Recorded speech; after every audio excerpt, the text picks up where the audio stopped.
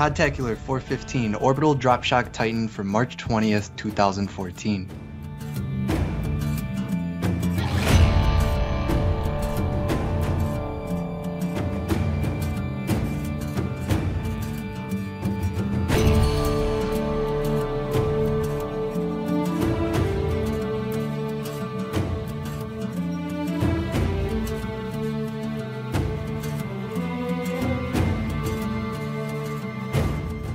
Hello everyone, welcome to Podtacular, the unofficial Halo Universe podcast. I am your host, Duststorm, and this week we are having a special podcast for you guys. We're going to be doing a Titanfall Halo discussion, kind of kicking off our Halo 5 series of podcasts, and I thought this would be a good one to kind of go over with the recent release of Titanfall and some of the things that we can take from Titanfall and how we can apply it to Halo, and some of the other stuff that we can look forward to in our next Halo experience. But I have some guests tonight to help me talk about Titanfall.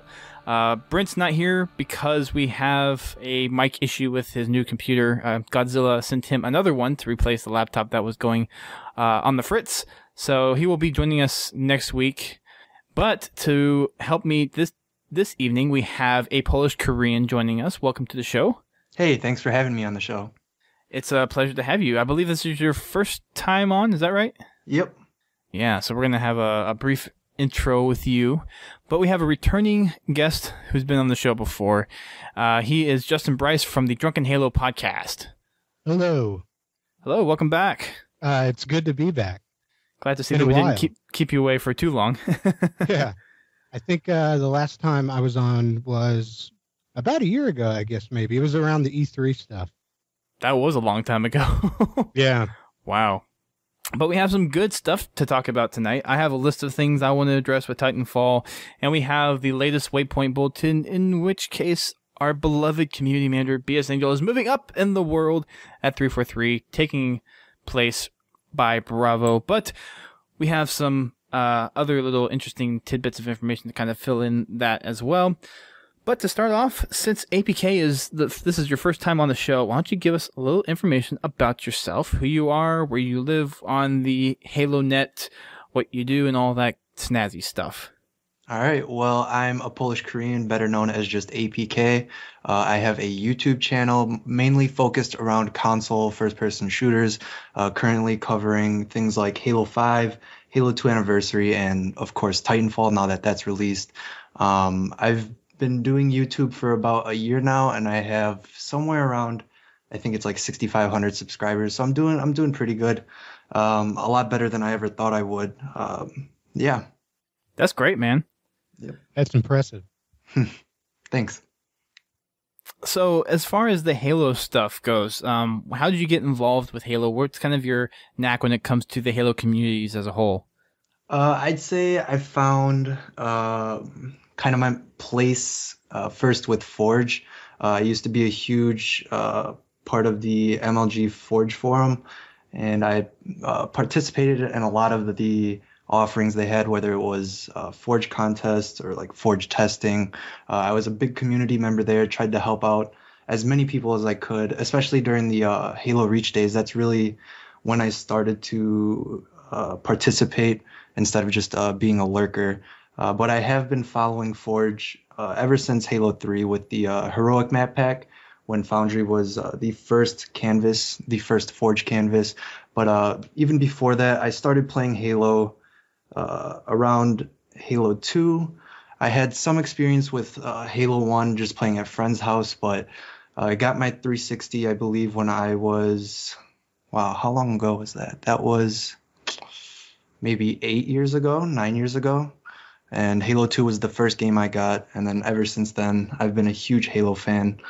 There's not a single game I've put more hours into. I think that would go for all of us here, to be perfectly honest. I came in at Halo 3. Nice. So did I. I came in on the console scene at Halo 3. I started off with Halo 1 and Halo 2, kind of with friends who had Xboxes, but having my own Halo games, like that I purchased myself. I started off with Halo CE on the PC, and then I dove into the Xbox scene January 2008, when I actually bought myself my own 360 for Christmas. Oh, wow. Merry Christmas! Wow. So yeah, I got some money for Christmas, and I'm like, I'm buying myself an Xbox and getting Halo. It's what Santa has always wanted. Exactly. Yeah, I have to be perfectly honest. I have never played like legit Halo 2 over Xbox Live. I've done the what is it? Xbox Connect service. Yeah, I've done that. I actually did that again fairly recently, and it's still a lot of fun. But I can't imagine it's anything like it was back when it was actually active. If that makes any sense. Like most of the games that I couldn't get in were like me and two other guys. Mm-hmm. Yeah, I don't know. It's definitely kind of one of those fond memories that you have the first time you start Halo. Oh yeah. So for sure. And we all have a story. We all come from different parts of the franchise and starting at different points, which is kind of one of the cool things that makes the Halo community really awesome, because you have these kind of legacy people that really started in the early days of Halo. Then you kind of have this mid-tier that started around Halo 3 when Halo 3 was at its prime, its biggest moments, and then you kind of have some of the more recent Halo players that really adopted Halo Reach and Halo 4. Mm-hmm. So yeah, I mean, and not only that, you have so many things that, like, to say you're like a Halo fan or whatever is, I mean, that's such a broad label. Yeah, it covers a lot of people, a lot of different audiences. Yeah, it definitely does. Yeah. Mm-hmm. Like I was a little not surprised. I don't know. I can't find the right word. But whenever you said that you were working on maps for MLG, that just got me thinking. Like, do any MLG guys like ever really make maps, or is that like a subset of the forgers that kind of cater to the more competitive type stuff? Yeah, it was kind of like a community within a community. Like we were basically a subforum of a forum, which was basically just one part of the entire Halo community. So yeah, we were a pretty niche group of Halo players. That's cool. It's really interesting, the whole dynamic. Mm-hmm. But I kind of want to get back on topic here because we have a lot to discuss between Titanfall and Halo. Sorry. No, it's cool. It's all good discussions. But we have some interesting stuff, and I want to go ahead and get through some of the Waypoint news because I have a feeling the Titanfall discussions are going to kind of go a little crazy, which is good. I'm not saying it's a bad thing that we're going to go all out, but there's a lot of good comparisons that we can take between Titanfall and Halo, and I don't want to get in the way of that too much. So let's go ahead and look at some of the Waypoint stuff that we have in this week's bulletin. Like I mentioned before, BS Angel, or Jessica Shea, as some people know her, has moved up in the realm of 343 Industries. She has, quote-unquote, graduated, or I've seen somewhere online where she's evolved using a Pokemon reference or regenerated into the Studio Operations PM, Studio Operations Program Manager. So not exactly sure what that entails yet, but it's probably going to have something to do with how things around the studio go on from day-to-day basis, getting things kind of coordinated throughout the individual teams that are there. That's kind of what my initial thoughts are from just the description of the job title. So, what do you guys think? What do you think that BS Angel is kind of moving into now with this new position? I have to be honest. I've never had any contact with her. So I know that she was the community manager, but I mean, I guess it's nice to see someone who was involved with 343 moving up. So I know that you said that you didn't really know for sure exactly what that position meant. Do we know if it's a Microsoft position or is it still like Xbox? It's still 343. Yeah, it's still at 343. She's not moving out of the studio. Okay. But the whole studio operations PM it's a little bit broad of a description. Yeah.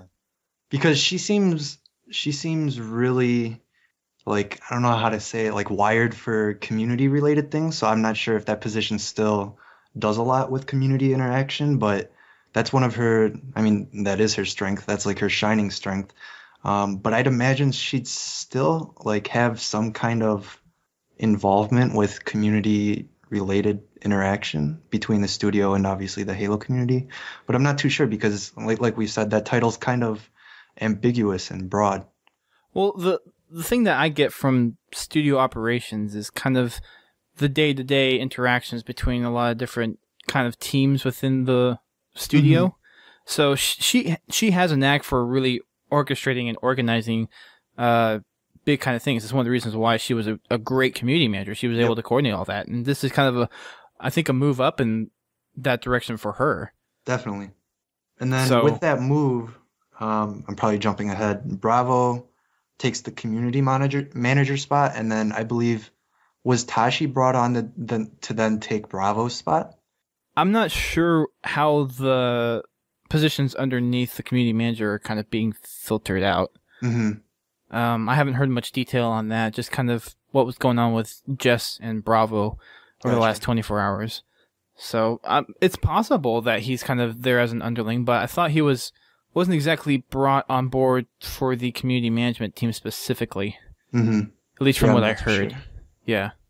But all in all, great movements for both of those guys. We congratulate them and wish them the best of luck in their new positions.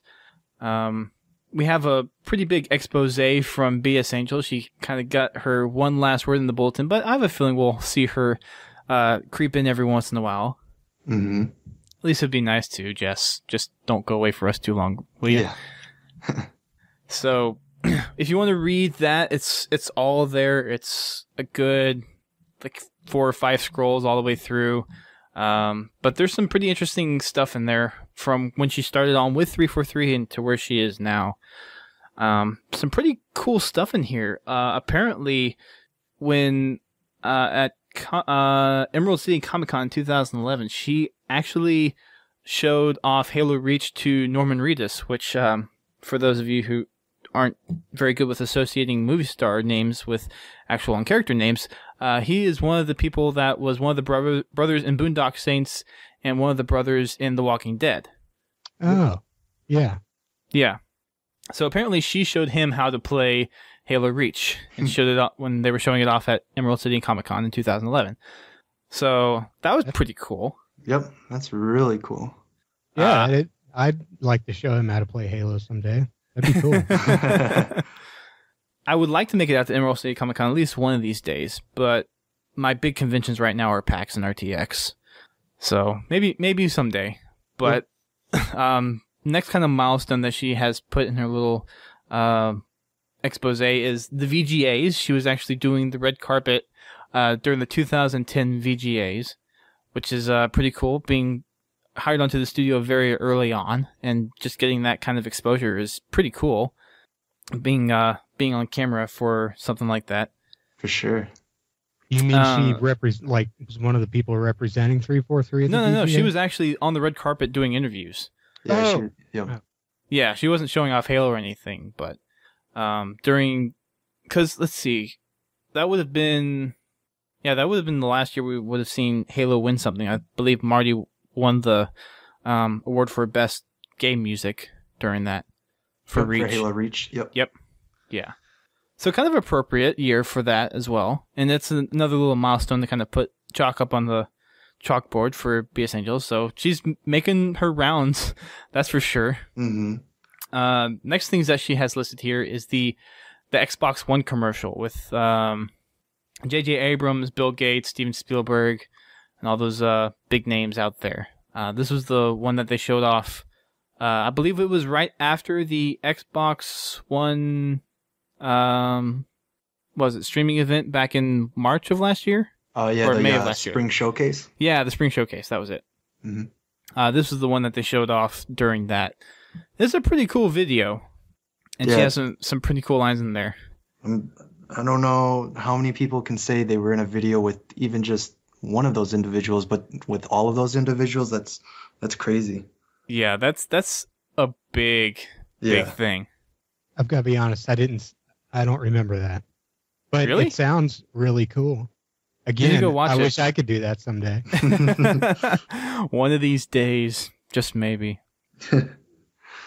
Speaking of which, we need some information on the Halo TV thing, which would be nice at some point. Bravo, if you're listening now. Now it's Bravo. I get to talk to instead of Jess. Although I feel Jess may listen to these every once in a while. But Bravo, if you're listening, a little news drop would be sufficient. I think we'll get it at E3. Probably. We're gonna get a slew of things at E3. Yeah, we're gonna get slapped in the face with a bunch of Halo It's stuff. like Halo content, Halo content, Halo content, Halo content, Halo content. If there's a means for me to go, I am going to E3. Me too. I'll do whatever to get there. I gotta talk to some people and see what the best way is to kind of get into something like that. Yeah. But I want to just go and rep out the Halo community and get as much information as possible. For sure. Yeah. So next up on the BS Angel going away letter, we have a spot in here where she actually did some VO for Cortana. So whenever they do the lines for the characters, whenever they're kind of scripting out the story before the real voice actors come in, they have studio people. The temp voices. Yeah. So she actually did Cortana. Oh, that's cool. That's awesome. Again, that's something I wish I could do someday. Wait, you want to do Cortana? Sure, why not?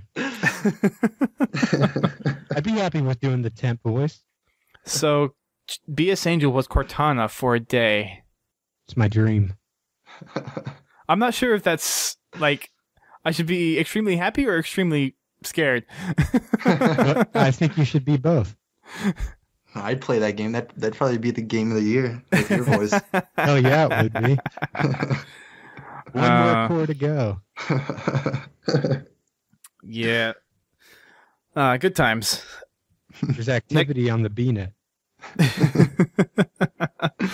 You're doing good so far. Yeah. But don't quit your day job. The next thing in the bulletin for her is When You Wish Upon a Star is what it's titled. But there was a kid whose Make-A-Wish was made possible by getting him into a Halo game. So this kid named, what's the name here? Shoot. Matthew got put into Halo CEA, so Halo CE Anniversary, and he's the guy that actually greets you when you come out of the crowd tube and runs you through all the tutorials. So this kid, they took, he was 16 years old. Okay. He battled cancer 3 different times, and on the 4th time, it really hit him hard. So part of the Make-A-Wish that they did for him was they immortalized him in Halo by taking some pictures of him, modeling him, and putting him into Halo CE Anniversary. That is cool. Amazing. Yeah. So that is really cool. That's awesome. Yes. I'm sorry. I didn't mean to cut you off there. Yeah. No. It's fine. But this is one of the cool things that is really nice to see studios do, go out and participate things in Make-A-Wish, Extra Life, Child's Play, all that kind of things. So this was a big moment for her, a big kind of monument to when she was a community manager and being able to kind of go out and do this for this kid. So really, really fantastic stuff. Really cool. Now I want to go play Halo CE just to see the face again. Yeah. Yeah, CEA. no, definitely. That I can't even begin to say how awesome that is. I mean, that's cool. It'd be cool to be immortalized in Halo forever. Yeah, especially being like the first character you see, other than like Master Chief. Yeah, you know, they Other than the gonna see that cutscenes, yeah. character. Yeah. Exactly. Yeah, they didn't just like give him a Marine voice that like you might or might not, but odds are might not come across. Everyone's gonna see that model. Everyone's gonna hear that voice. That's really cool. Yeah. Well, the voice wasn't his. The voice was done by a voice actor, but the face model was this kid's. So really cool. Really cool stuff. Another one of Jess's big milestones was the turret of the Hog, being able to get up in there and test that out, and not being able to see over the chain gun, as she mentioned in her post. That's another one of those things that'd be cool to go see and ride it in person. I saw it at Halo Fest, or the one that they had up, and it was one of the first things that you saw when you walked in. And that was cool to see. I remember seeing pictures of that. Is that the same one that like has the front and back wheels turned like it does in the game? I'm not sure what you mean. The Warthog in the game, if you ever look whenever you're turning, and obviously in a car, you turn the wheel. Oh no, this doesn't have 4-wheel drive. Well, the 4-wheel axle drive. The back wheels will actually turn along with in the game, but no, I don't think they have this in the real life Warthog that they have. Because I remember, I want to say it was on one of the Bungie podcasts, obviously a long time ago. But they had a video of it too. Who did? Bungie. They were driving it around. I forget who was driving it at the time. Maybe that's what it was then. But I thought I remembered them saying that the back wheels on whatever Warthog they were riding in actually turned the same way it does in the game. Maybe I don't going think crazy so. here. No, I don't believe the drivable hog is has the back wheels turning. It's still cool. Sorry, I didn't mean to stop everything down. No, it's fine. It's one of those things that it'd be nice to be able to drive around in that one of these days. Yeah, I would want to ride in the passenger seat because I'm not about to flip that thing over. If I accidentally flip it, I'm not about to flip that thing all the way back. And I'm sure everyone's heard the stereotypes with Asians and their ability to drive, so I think I'd stay away from the driver's seat as well. Well, then we're going to have to fight for the passenger seat. Dusty, you can drive. Okay, I'll drive. Who's chain gunning, though? Well, I'll chain gun. All right. You get pull turret? For sure. Awesome. I'll rock the AR in the passenger seat and just spray it. Yeah. I don't think there's much point in praying if you're doing that in the passenger seat because I don't know that even God could help you hit anything there, but I'll definitely be wasting my ammo. So I like our odds. Cool.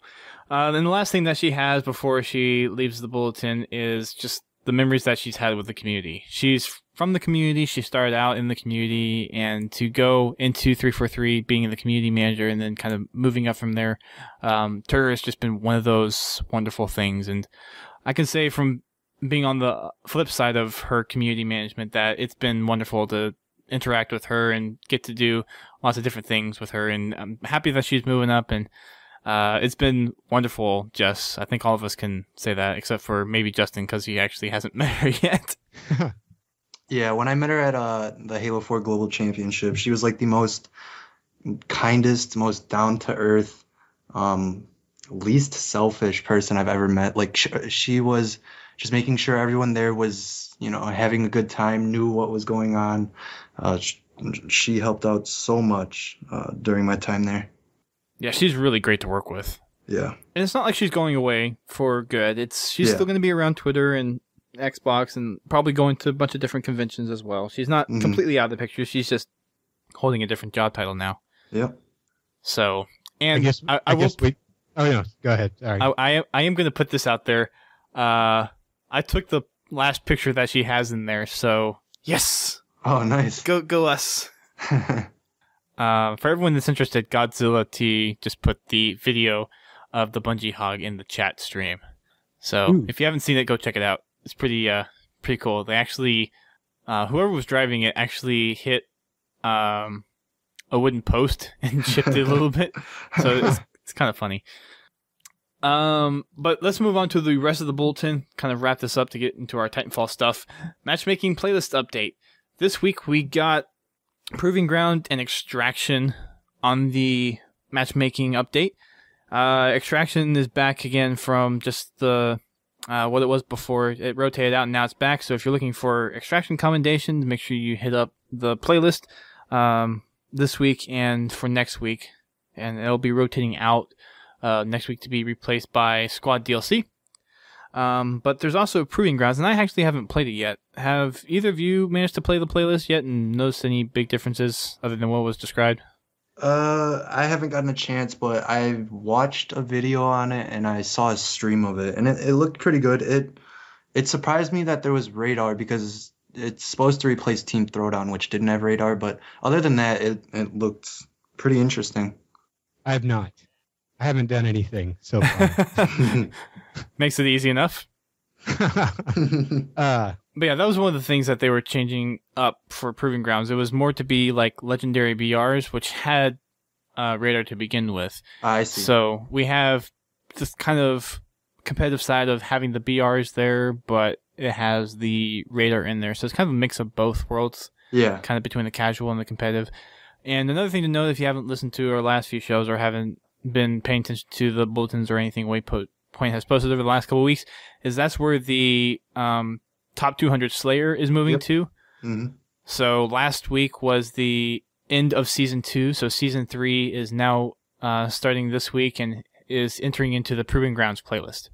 So that's where you want to go if you are partaking in that that top 200 list. We have the community choice poll for Big Team Battle, which will be coming up. Is that the one that's next week? Not Squad DLC? Yeah, that's right. Sorry, my bad. Big Team Battle is going to be between Neutral Flag, Legendary Slayer BR, and Team Snipers. What was the first one? Team Flag? Neutral Flag, Legendary Slayer BR, and Team Snipers. So, the Neutral Flag, we've had it in the CTF playlist for a little bit. Mm-hmm. I've managed to play it a few times, and it's same here. It's mostly comes up on Ragnarok a lot. I don't think I've played it on many other maps. I've played it on Erosion a couple times. No, Exile. Sorry, Exile a couple times, and it's kind of an interesting. It's a different experience in Halo 4, I feel, than it has been in past Halo games. Just because of how the game flows now, and you have a bunch of different things added that weren't in previous games, like the sprinting, the armor abilities, and other things. Mm-hmm. But tactics, I don't know if you guys have played Neutral Flag, but tactics seem kind of different than previous versions of Neutral Flag, which isn't necessarily a bad thing. Mm-hmm. But it kind of does pull to question some of the other game types that they could have included in Halo 4, which it didn't, like Stockpile. Neutral Bomb, Assault. What'd you say? Stockpile. I missed that one from Stockpile. Halo Reach. Stockpile was pretty good. Yeah. I find it kind of funny or odd or whatever that it's like whenever there is like just totally new game types that come out in each game, like Stockpile or Headhunter or what's Dominion, or that was a new one. Invasion. Well, no, I'm thinking of Halo 4 now. Oh, okay, yeah. Extraction. Yeah. Is Dominion one, or am I making that up? Yeah, Dominion's one in Halo 4, a new one. They never seem to like stick around or actually ever end up being all that popular. Mm-hmm. I don't know. But I freaking love Capture the Flag in Halo 4. And I've played quite a bit of it. And I really enjoyed Neutral Flag. And most of the time I've played it, from what I can remember anyways, has been on Ragnarok. But I mean that really is it's almost tailor-made for Capture the Flag games. It kind of is, although I would like to see the experience in Halo 4 kind of go back to its Halo 3 roots, and instead of the Mantises have the Wraiths. I would just like to try that, because it does add a little bit different strategy to the whole map and when you're actually doing the game types on there. Not to say that the Mantis is a bad vehicle to use, I just feel that they don't necessarily fit in that map game type combination. Yeah. Well, for Capture the Flag, I like it when it's just warthogs and mongooses. Either way is technically correct. Mongoosey is. Oh gosh. But yeah, whenever there's no like heavy vehicles. Heavy vehicles or anything like that. Just the players and a way to get to the other side of the map quickly. So yeah, I kind of agree with you there. Like one of my favorite maps was in Halo 3. I know a lot of people hated it, but Standoff, because it was just warthogs, mongooses or mongoose. Yeah, mongoose. Mongoose. Yeah, and then two camos and rocket or laser in the middle. It was pretty stripped down, and it just came down to like team coordination and things like that. I love Standoff. Yeah. That was one of my favorite maps in Halo 3. Yeah, I love that map, but a lot of people give me flack when I tell them that. It was fun. The map I hate in Halo 3 that like everybody else feels like seems like the exact opposite. I mean, again, maybe I'm just crazy, but I, with a passion, hate Guardian. Ooh, that's Guardian's like Guardian's a love-hate for me. Yeah, I can see that. There's no love in me for Guardian. Yeah, it's a very iconic map to Halo 3, though, I feel.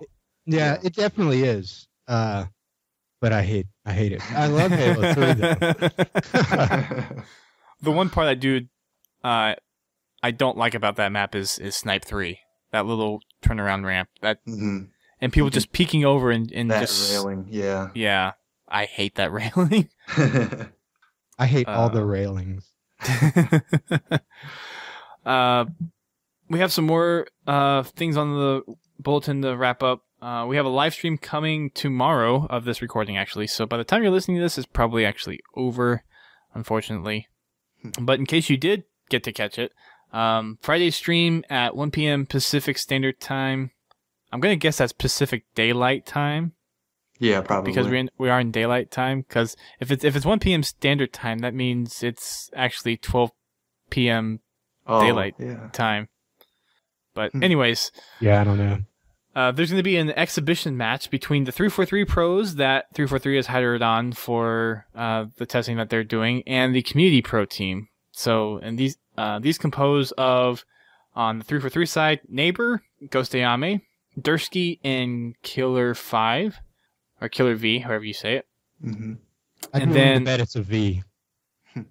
Sorry. APK probably knows a little bit more. As far as I know, he wasn't a pro player. I think it's Killer 5. I think it's Killer 5. And then on the community pro side, we have Ace, Strong Side, Flame Sword, and Snakebite.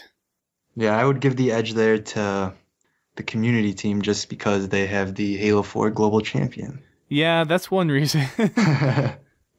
And Ghost Ayame, while he's good, I think he's not quite in practice with his competitive skill. Dursky and Neighbor, I think, would be probably the two to watch on that side. For sure. Dursky especially. Yeah, but on the community side, you have pretty much all four of them to watch out for. Yeah. All four of them have their own unique abilities. Mm-hmm. I got to talk with Ace on the podcast after the Global Championship, which was really cool to talk to him and get his thoughts behind the experience. I got to talk to Strong Side a lot at RTX. I met Flame Sword in passing at RTX as well. I haven't talked to Snakebite at all. But an interesting little tidbit, I will jump in here and say that both Strong Side and Flame Sword contributed to the Titanfall guide. Yep. They did. That's true. Prima, yeah. Yep. To the Prima game, yeah. And they actually gave some of those away. They signed and gave them away. Unfortunately, I didn't win one, but but yeah. So we have a good matchup. I think this is going to be really interesting. But if I go down to skill-wise, how I think it's going to turn out, it's probably going to be the community team. Yeah, I'd put my bet on them if I was a betting man. Likewise. But good luck to both teams. See you on the battlefield for us tomorrow at 1 o'clock Pacific time. Oh, and that will be if... well, by the time you're listening to this, it's not going to matter anyways. But for those in the live stream, it's going to be on the official Xbox Twitch stream. So catch it tomorrow, March 21st, 1 p.m. Pacific time on Xbox Twitch channel.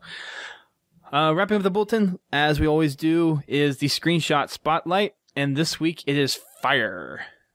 So we have a bunch of flaming screenshots. as we always do, we're going to pick some of the favorite ones. I am going to go with Destruction by Skanik. I hope I'm saying that right. Sounds right. Firestarter by Gothic Lucy. Human Meteor by TRX117. And The Death of a Star by Monkey Ninja 4C, or Monkey Ninja Ace, I guess is how you would say that. I gotta disagree. I like. Which one do you like? I like either Human Meteor by TRX117 or Burning Up by Receptor 17. Dang it. I was going to say I was going to go one and done with Burning Up by Receptor 17. Receptor does make some pretty cool screenshots, and I actually played with him in last week's Playdate, and we're going to get him on the show in the couple of weeks, probably either next month or the month after, to talk about screenshots for Halo and how to play that into Halo 5. Mm-hmm. So, but if you're going to use the screenshot for the album art of this episode, though, I would go with, if it were me, I'd go with Human Meteor. Because I have to be honest, I'm not too sure exactly how much that reads as Halo if you're doing the album art thing. Yeah, I still gotta choose, but it'll probably be between Human Meteor and Destruction. But we'll see. Probably Human Meteor, if I had to take a guess. It's another good one. Yeah. So that's an interesting smoke effect, though, in Destruction. I believe that's just the background art. That's all that is. It's on that DLC map. Landfall. Yeah. Never noticed that before. It's a really cool backdrop, and that's just him in one of the poses, I think, for it's like he's reloading, or maybe it's a reload or an assassination, one of the two, and it's just against the backdrop. Nice. Yeah. Now that you mentioned that, yeah, it does look like a melee animation instead of the punching. I guess the punching would have been the plasma pistol. Never mind. Anywho, that's it for the bulletin for this week. Now to move on to the main attraction for our show this week, Titanfall. So we have all played Titanfall. We all played I think we all played in the alpha and the beta, and have the game currently. I played in the beta, not the alpha. Okay, all right. I was jealous though that people got to the alpha. Yeah, it was a lot of fun for the alpha, and once I played it, I made a tweet and like, take my money, respawn. It's like because I was skeptical for a bit. I didn't get to play it at PAX last year, so I didn't have a good idea of what was going on with the game. I heard a lot of people say that they were really looking forward to it, but I never had that experience for myself until I picked it up with the alpha, and I'm like, oh my gosh, this game is awesome. Yeah, and this is why I'm doing a podcast now on it. I was going to buy it no matter what, because it was, I had heard that it was a sci-fi shooter and that it was going to be on the Xbox One, and there's not a lot that you can do with an Xbox One currently, if you're me. So there was, I looked at like the trailers and all that stuff, obviously, but I would have bought it sight unseen, and because I heard it looked really cool, and I confirmed that it indeed looked very cool. But yeah, whenever I heard about it, it was an automatic, like, no-brainer. Yeah, when I played it at PAX last year, I knew it was like an immediate must-buy for me, just because it was actually a shooter that was refreshing and something I hadn't really experienced before with a video game at all.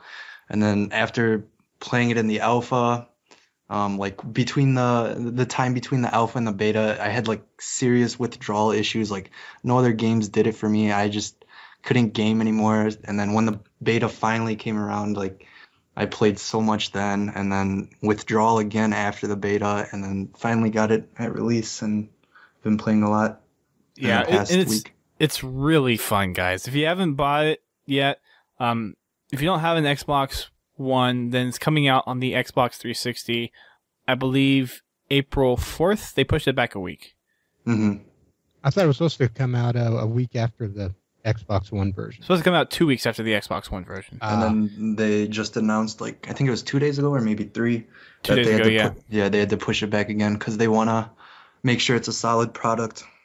Yeah. I think they're just trolling the 360 guys. I think because there was like some insiders shared info that the 360 version was less than 720p resolution and it had less than like 30 frames per second.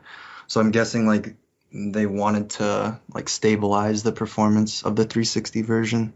Man, that would make sense. Under 720? Yeah. Wow. Because the thing is with the Xbox One version, they use the cloud for all the AI and like all the computing that comes with the AI. So like having to bring that over on the 360 without the cloud power probably takes a huge toll on everything else. Well, and another studio is working on the 360 port of the game, and I don't know if they're actually going through. Because I would assume for the AI stuff, they would put that on EA servers instead of Xbox Azure cloud servers. Yeah, at least I would think. We did hear about the like all the extra, I don't know, everything that comes with the Xbox One's, flavor of Xbox Live. How some of the game would be like, man, I'm blanking on exactly what the wording they used, but like that they could leverage the power of the all those Azure data centers to actually process some of the game. Does this sound familiar to anybody? Yeah. It definitely does. Because whenever you first hear that, I thought like, in what world could that ever do anything? But I think they found a tremendous use for it. For sure. It's really cool, the technology that they're putting in behind this service, and Titanfall is a very good example of it. They did a very good job with making the game utilize these services, and I mean the future of gaming on the Xbox Live platform is kind of bright now that Titanfall is out and really showing off what it can do. Yeah, absolutely. Like if there were any like major setbacks or like hiccups when it came to Titanfall's launch, other than like Xbox Live being down, but that was like an independent issue. But if there were any like huge issues with Titanfall's launch, and I think Microsoft would have been in a lot of trouble just because like this was the one big release people were going to buy the console for. And it was just, it's nice to see Respawn really pull through, and then especially since it was published by EA and all the flack and the bad reputation that EA has, especially with Battlefield 4 recently, it was just nice to see a solid launch, and a lot of that had to do with the alpha and the beta. So props to Respawn for putting in the work and polish to ensure that.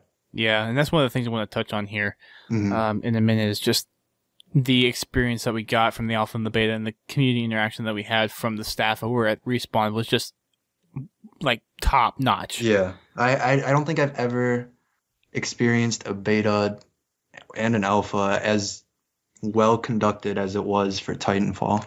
No, it was amazing. Yeah, the support and the responses that we got out of the community team over there. And even for kind of a newer studio, it's a real blessing to the gaming industry to see this kind of output and dedication to the game and the community that it's built. Yeah, and the fact that they there wasn't really a lot of marketing, at least not until like maybe a few weeks before release. And like the beta was kind of like their biggest marketing tool, and it was kind of their way to prove the quality of their product to the consumer base, which was huge, and it probably helped them sell so many more copies, especially to people who are skeptical. Well, and I was one of those people too. Until I played the alpha and the beta, I'm like, okay, I get why this is so popular now. I'm buying it. Yeah. And I even after I was done playing the alpha, or actually in the middle of playing the alpha, I went online and pre-ordered the collector's edition because I was that impressed with the game. Yeah. So and the collector's edition is sweet. you guys were both in the alpha. I just real quick want to know, can you guys now talk about anything that was in the alpha, or does your guys? Well, everything that's in the alpha is technically in the game right now. Yeah, I know that sometimes there's crazy. Yeah, I think there's like an NDA that I think it's like everlasting too, that you're not supposed to like, talk about it except for the fact that you were that you were in it. Yeah, exactly. So you guys wouldn't be able to answer the question of like the differences that you guys saw in the alpha versus the beta. I don't think any specifics, but I will say I'll take the risk. I will say it was ridiculously impressive in the improvement in graphical fidelity between the alpha and the beta. Like, well, they came out and said that for the alpha they weren't really testing the graphical ability of it. It was a stress test on the network. It was a performance test. Yeah. Yeah. They said graphics. They officially came out and said graphics in the alpha were 25% of the final product in terms of resolution. It's a stunning game though visually. Yeah. If you have the hardware to run it, and they just came out with the patch for the PC to bump it up to 4K, I think today. Yeah, that's nuts. Like I play on PC right now, and like the biggest concern I had with Titanfall is with a lot of the E3 and early footage, it looked like the game was really like the graphics were kind of cheap and kind of looked a little dated to me, but full release, like the textures and everything is just so nice. Like it's ridiculous. It was stunning. Yeah. So you're on the PC then? You're not on the Xbox One? Is that right? Yeah, because my Xbox One currently is without a functioning power supply unit. I'm currently getting a placement shipped to me. Yeah, it was horrible timing for me. Did it just go bad, or did you like spill something? It just went bad. Like every time I turned on my Xbox, it would turn directly off. So, yeah. Yikes. So I want to talk about a few things with regards to the alpha and the beta that we can kind of take back to what we can see with the next Halo. Everyone is screaming that we need a beta in Halo 5. It's apparent at this point that in order to ensure that the people are going to be happy with the experience and happy with the kind of gameplay that we expect from Halo, that 343 really needs to kind of buckle down and just bite the bullet and give us a beta. If not a public one that's open to everyone, at least a closed beta that has some public avenues. So the way that Titanfall beta was originally going to be done was you got a code, you could sign up for a code, or they would give away code and you could do it that way before they opened it up to everyone on the Xbox One. But they allowed you to stream and talk about it. And I think that's the same thing that needs to happen with Halo 5, where it needs to be at least publicly known and available. And for those that are participating in it, if it's not completely open, to allow people to stream it, voice their opinions on it, talk about it in a way that will generate discussions around the community to get a good consensus on what people feel that of the experience that they're making. Yeah, definitely. Especially, like, I love all the guys at 343 Industries, and I love all the guys at Bungie, but like a lot of the things that were said during the marketing period for Halo Reach and for Halo 4 just like turned out to be, I'd say, misleading or just like flat out true. So I think Respawn showed that if you're going to make claims about your game, like people were worried when it was announced there was a 6v6 max player count, and when they talked about like the prevalence of the AI in the game, like there was a humongous backlash when that news came out, and the only thing Respawn said was just wait till you'll play it. We'll show you that it works. We'll show you that it plays really well. And I think that's kind of like the approach 343 should take with Halo, is that instead of like trying to convince us that it's going to be good or it's going to be okay, they should just give us the ability to see ourselves. Yeah, you know, I think it's kind of it would be kind of a risky thing for 343 to do that. So I mean, I agree with everything that you guys have just said. But I mean, it's also, well, like I just said, it's risky. It's really risky because it could totally shift the sales of your product. I mean, it could go either way, but the potential for it to go south is really high if your product doesn't meet the expectations or the desires of the player base. Yeah, I mean I almost think that if they stay on, because I think 343 had a decision to make, because it's probably already been made. We just don't know about it yet. Mm-hmm. But they have two roads they could go down at this point, and that is stay with what was in Halo 4, Mm-hmm. or go down the more Bungie style type of gameplay road. Yeah. And I almost think that, like, if it were me in charge, if I was going to continue down the Halo 4 route, I wouldn't do a beta. Yeah, definitely. Like, if they're continuing with that direction, it's probably in their best interest to hide it as much as possible. But hopefully, with the success of Titanfall and all the buzz it's generated, hopefully it's proved to developers that, you don't have to be COD to beat COD. Like, you can just be your own game with your own identity, with your own niche and your own style of gameplay, and you can do just fine. And like, yep, Titanfall shows that. Like, if you have an identity as a game, people are going to be interested in playing you, because if people have a choice between playing the real thing or a cheap imitation, they'll always play the real thing instead. So I think, and that just kind of proves the point of the whole recent outflow to Halo 3. Yeah, exactly. Yeah. A lot of people, and that also comes with the demand for Halo 2 Anniversary. Like, people want Halo to be Halo, and they want to play what they know as Halo. Yeah, I almost kind of look at it as like music, in the sense that, if you kind of look at like the COD style of first-person shooters, it's almost just like listening to top 40 radio. Like everything's kind of sounds the same. Mm-hmm.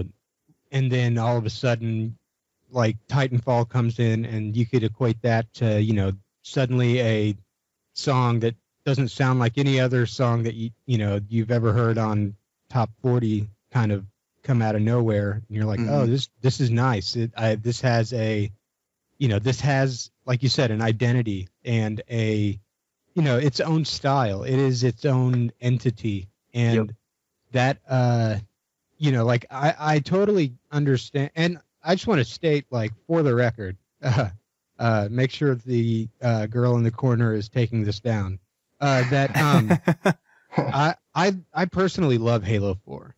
I really do. Like, I can't tell you how much fun I have playing Halo 4, but I still think that it's I applaud 343 for trying to do it kind of like on their own terms, I guess, Yeah. and trying to make Halo their own. They just, it just didn't work. Yeah. So, I mean, I really do think that this should, not just all the game or the studios, but like just 343 specifically, I think needs to be paying ultra attention to everything about Titanfall. All of it. Definitely. I mean, Well, that's one of the reasons why I wanted to have this podcast, is to talk about some of the things that we can take from Titanfall and apply it to Halo 5, and what we can see be a positive influence. And you guys kind of touched on a lot of things that I want to kind of cover in more detail, but I kind of want to get back to the whole alpha beta thing and wrap that up. Oh, because sure. No, I mean, it's fine. It's all good discussion. But what we saw from the alpha and the beta also is not necessarily them looking for changes to the experience that they were making. Granted, this is the first time they're making a game. They're kind of defining their own experience. But we have to kind of take account into Halo that we already have a set expectation of what we think the Halo gameplay needs to be. So on top of kind of just testing the network, which I don't think they would have to worry about too much other than making sure that their networking stuff is set, because I think Titanfall has helped Microsoft iron out a lot of those cloud service things that need to be fixed. So it wouldn't necessarily be testing that as much. But in terms of what Halo 5 would need for a beta, you need to put it out a lot earlier than Titanfall did. Yes. Yeah, if you're trying to make like gameplay changes, because the beta ended with how many weeks until release? I think 3 weeks. 3 weeks. Yeah, you definitely would need a lot more time between the end of the beta and release if you're trying to make fundamental changes to the game. Well, you have to also remember there's always those, day one updates. Yeah, true. But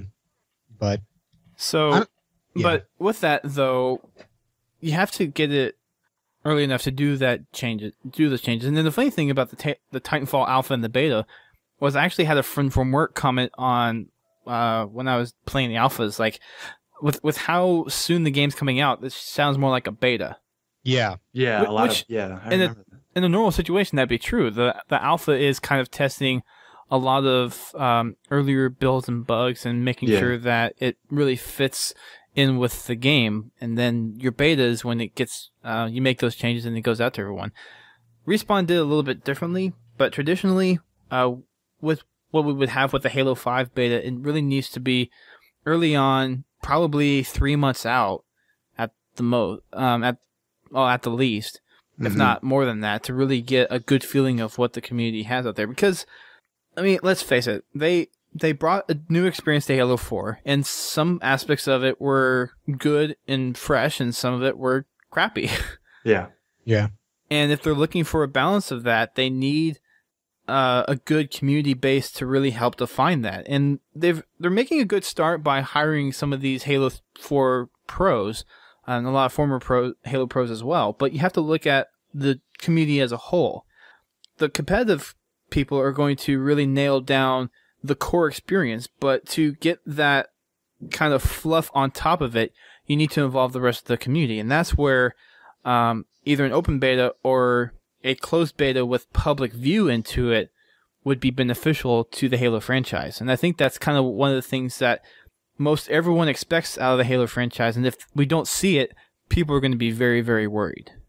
Yeah, definitely.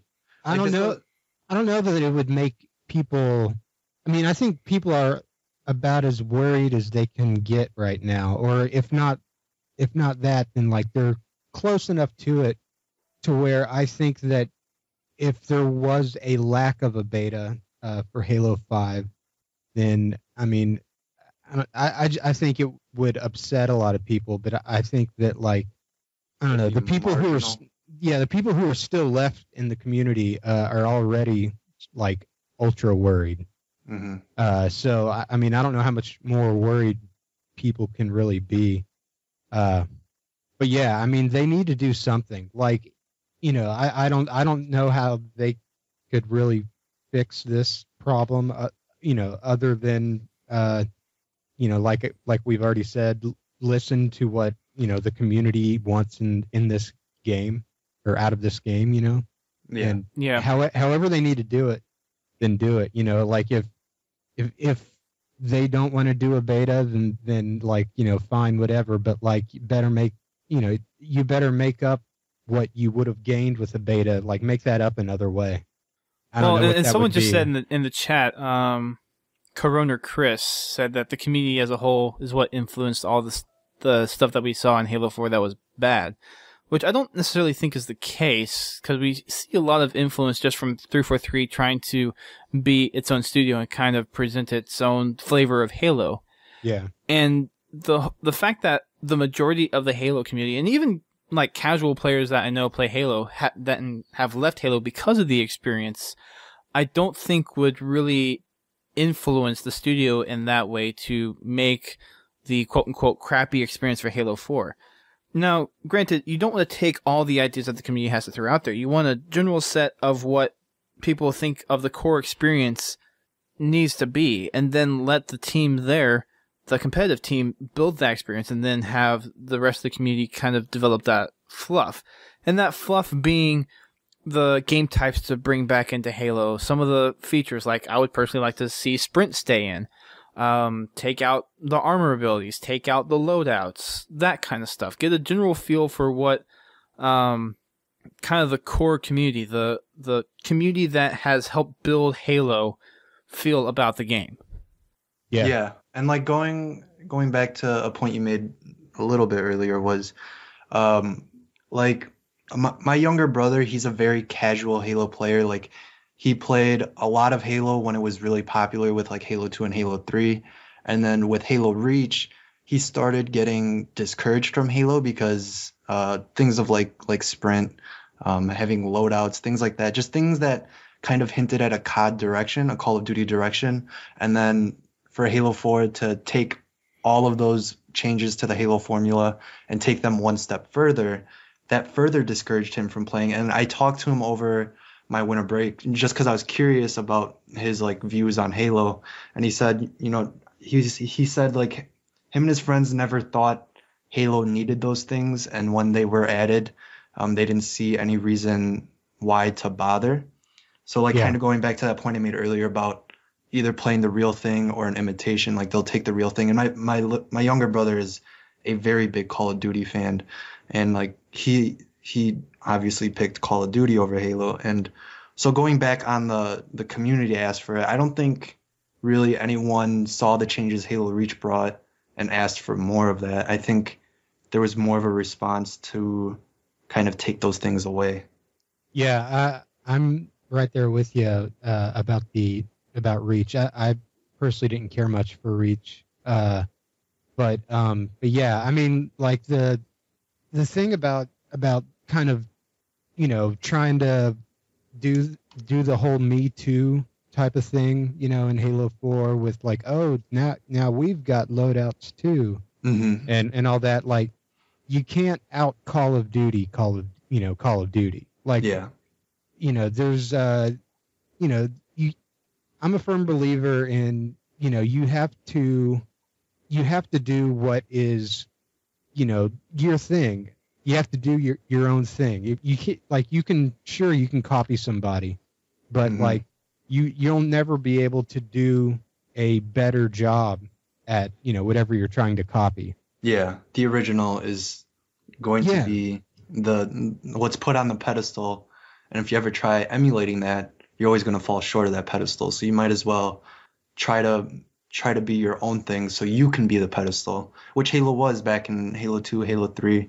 And even when Halo Reach was unpopular in the eyes of like hardcore Halo fans, it still sustained pretty good population numbers. And I mean, as we've seen Halo depart from its core formula, we've seen, Halo suffer population-wise and longevity-wise. Yeah. And one of the things about Halo from a kind of a core gameplay perspective is it does have a steeper or a wider skill gap and learning curve than a lot of other games do, which is I think one of the things that kind of sets Halo apart, or used to set it apart from these other franchises. And there are some things between games that you're going to see get implemented, which is kind of becoming a standard first-person shooter. So like sprinting, for example. Every first-person shooter game has sprinting now, pretty much. So it's not something that I think should be taken out of Halo, but it's a good addition to kind of incorporate some of the things. Those kind of gameplay elements are good things to kind of copy. But when you're copying the entire experience, like for the loadouts in Halo 4 is pretty much an exact replica of the Call of Duty system. Yep. It's not exactly a direct copy because it's pretty close. With Call of Duty, where I'm going with this is with Call of Duty, they are constantly rewarding you with like unlocks and things like that. Like in Halo 4, all the weapons got that during your specializations. Yeah, you still had to unlock your Spartan points. There's specializations, but like with you have to unlock your weapons. No. What I'm saying is though, with Call of Duty, the whole loadout thing is kind of made like, I don't know. I feel the way it because I love Call of Duty. No, you know what? Love's probably a strong word, but I really enjoy Call of Duty.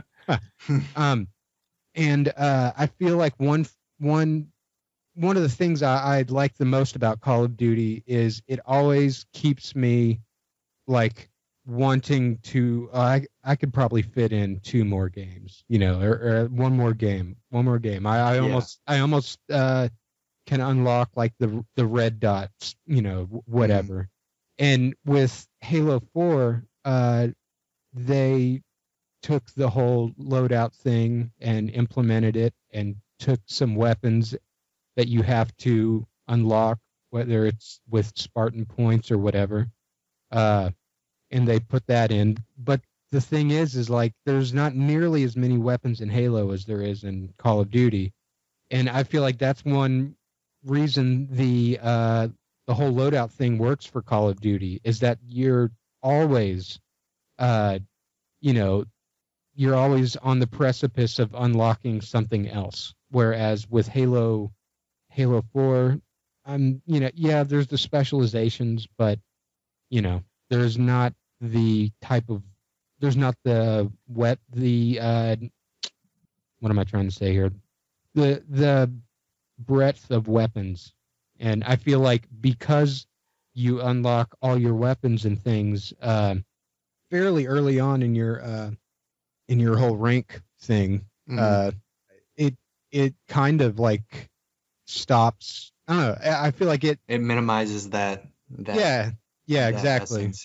Yeah. So, because Battlefield does a good job with, there's always something else that you don't have, weapon wise. Yeah.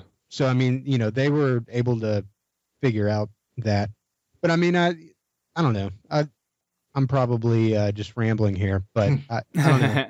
Well, and it's an interesting thing to point out with the loadouts too, because it's a fickle thing with Halo. Because in one side, I want them completely gone, because in my mind, Halo is an experience about balance and about more equality, about like skill. everything. Yeah, everyone spawns like traditionally in Halo. Everyone spawns with the same abilities, the same characteristics, the same weapon, the same grenade type, and what separates you from other players is your play style and your skill and like your knowledge of the game. But like with Halo 4 and Halo Reach, it was like you kind of spawn similarly, you have similar mechanics, but if you want to regen your shields faster, you can do that. And the issue that was prevalent with Halo 4 is you could never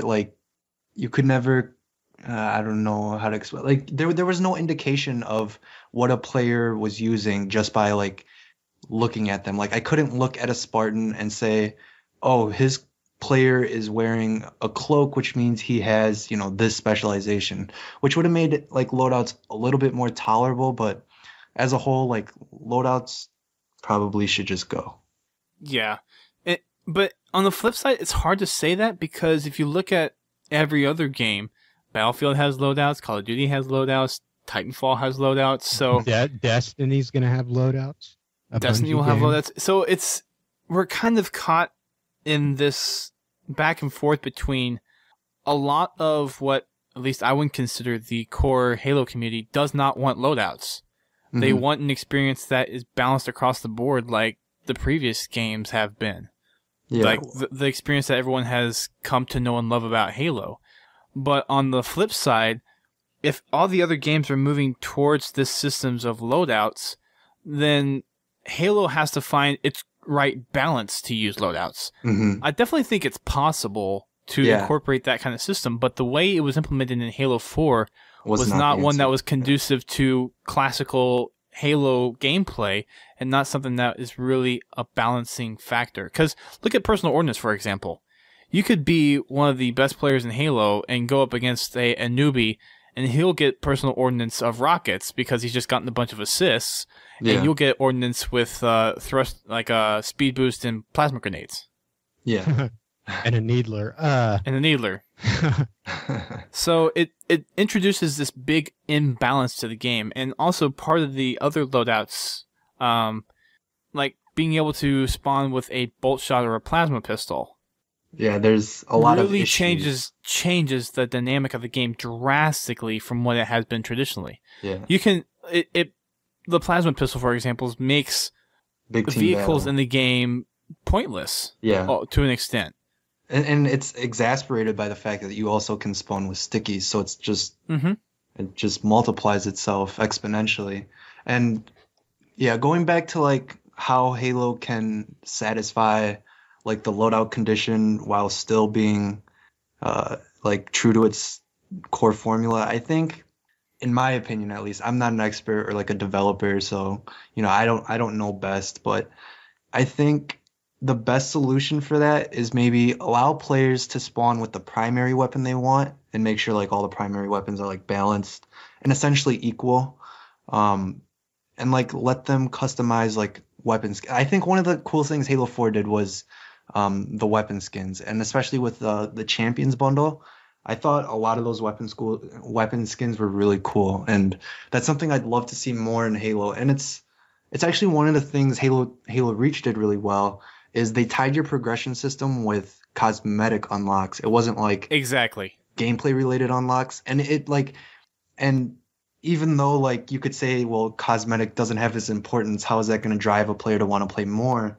Well, like every day I would get on Halo Reach just to look at the challenges for the credits so I could, level up my player and unlock like all the different armor variants and things like that. Like That credit system was tough. yeah, it was But it pushed you. Yeah, One of the things asked a about it was lot. it pushed you to keep on playing Yeah. and to do well. Yeah, and like I played Halo Reach for 2 years I played a good amount, like daily and from week to week. And I never hit, I think it was Inheritor, which was the max rank. And like I'd rather have a system that where the end goal is really hard to reach as opposed to like Halo 4 where SR 130 is just a 3 weeks cakewalk. away. Yeah. It and I don't know.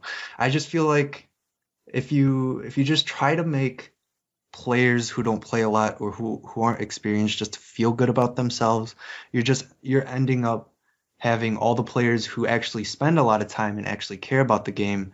They're going to reach those end goals really quickly, and the game, there's like nothing left for them to play for, especially, and this is a whole nother like huge point that's been beaten to death across the Halo community, is the importance of the ranking system. Like you have to have features in the game that help the longevity of the game. Like a feature like Forge helps the longevity of the game because it provides new content for players to play on. Theater, it encourages players to play more to capture, those special moments. Multiplayer in Halo 4 kind of missed that characteristic, and I think that's a big part of recapturing the Halo audience. Yeah. And it's definitely one of those big topics, both Forge and the whole progression system that we're going to cover in some upcoming weeks. But back to the loadouts. I for the loadout thing though, I don't know. Like on one hand, I couldn't agree more about how things have evolved.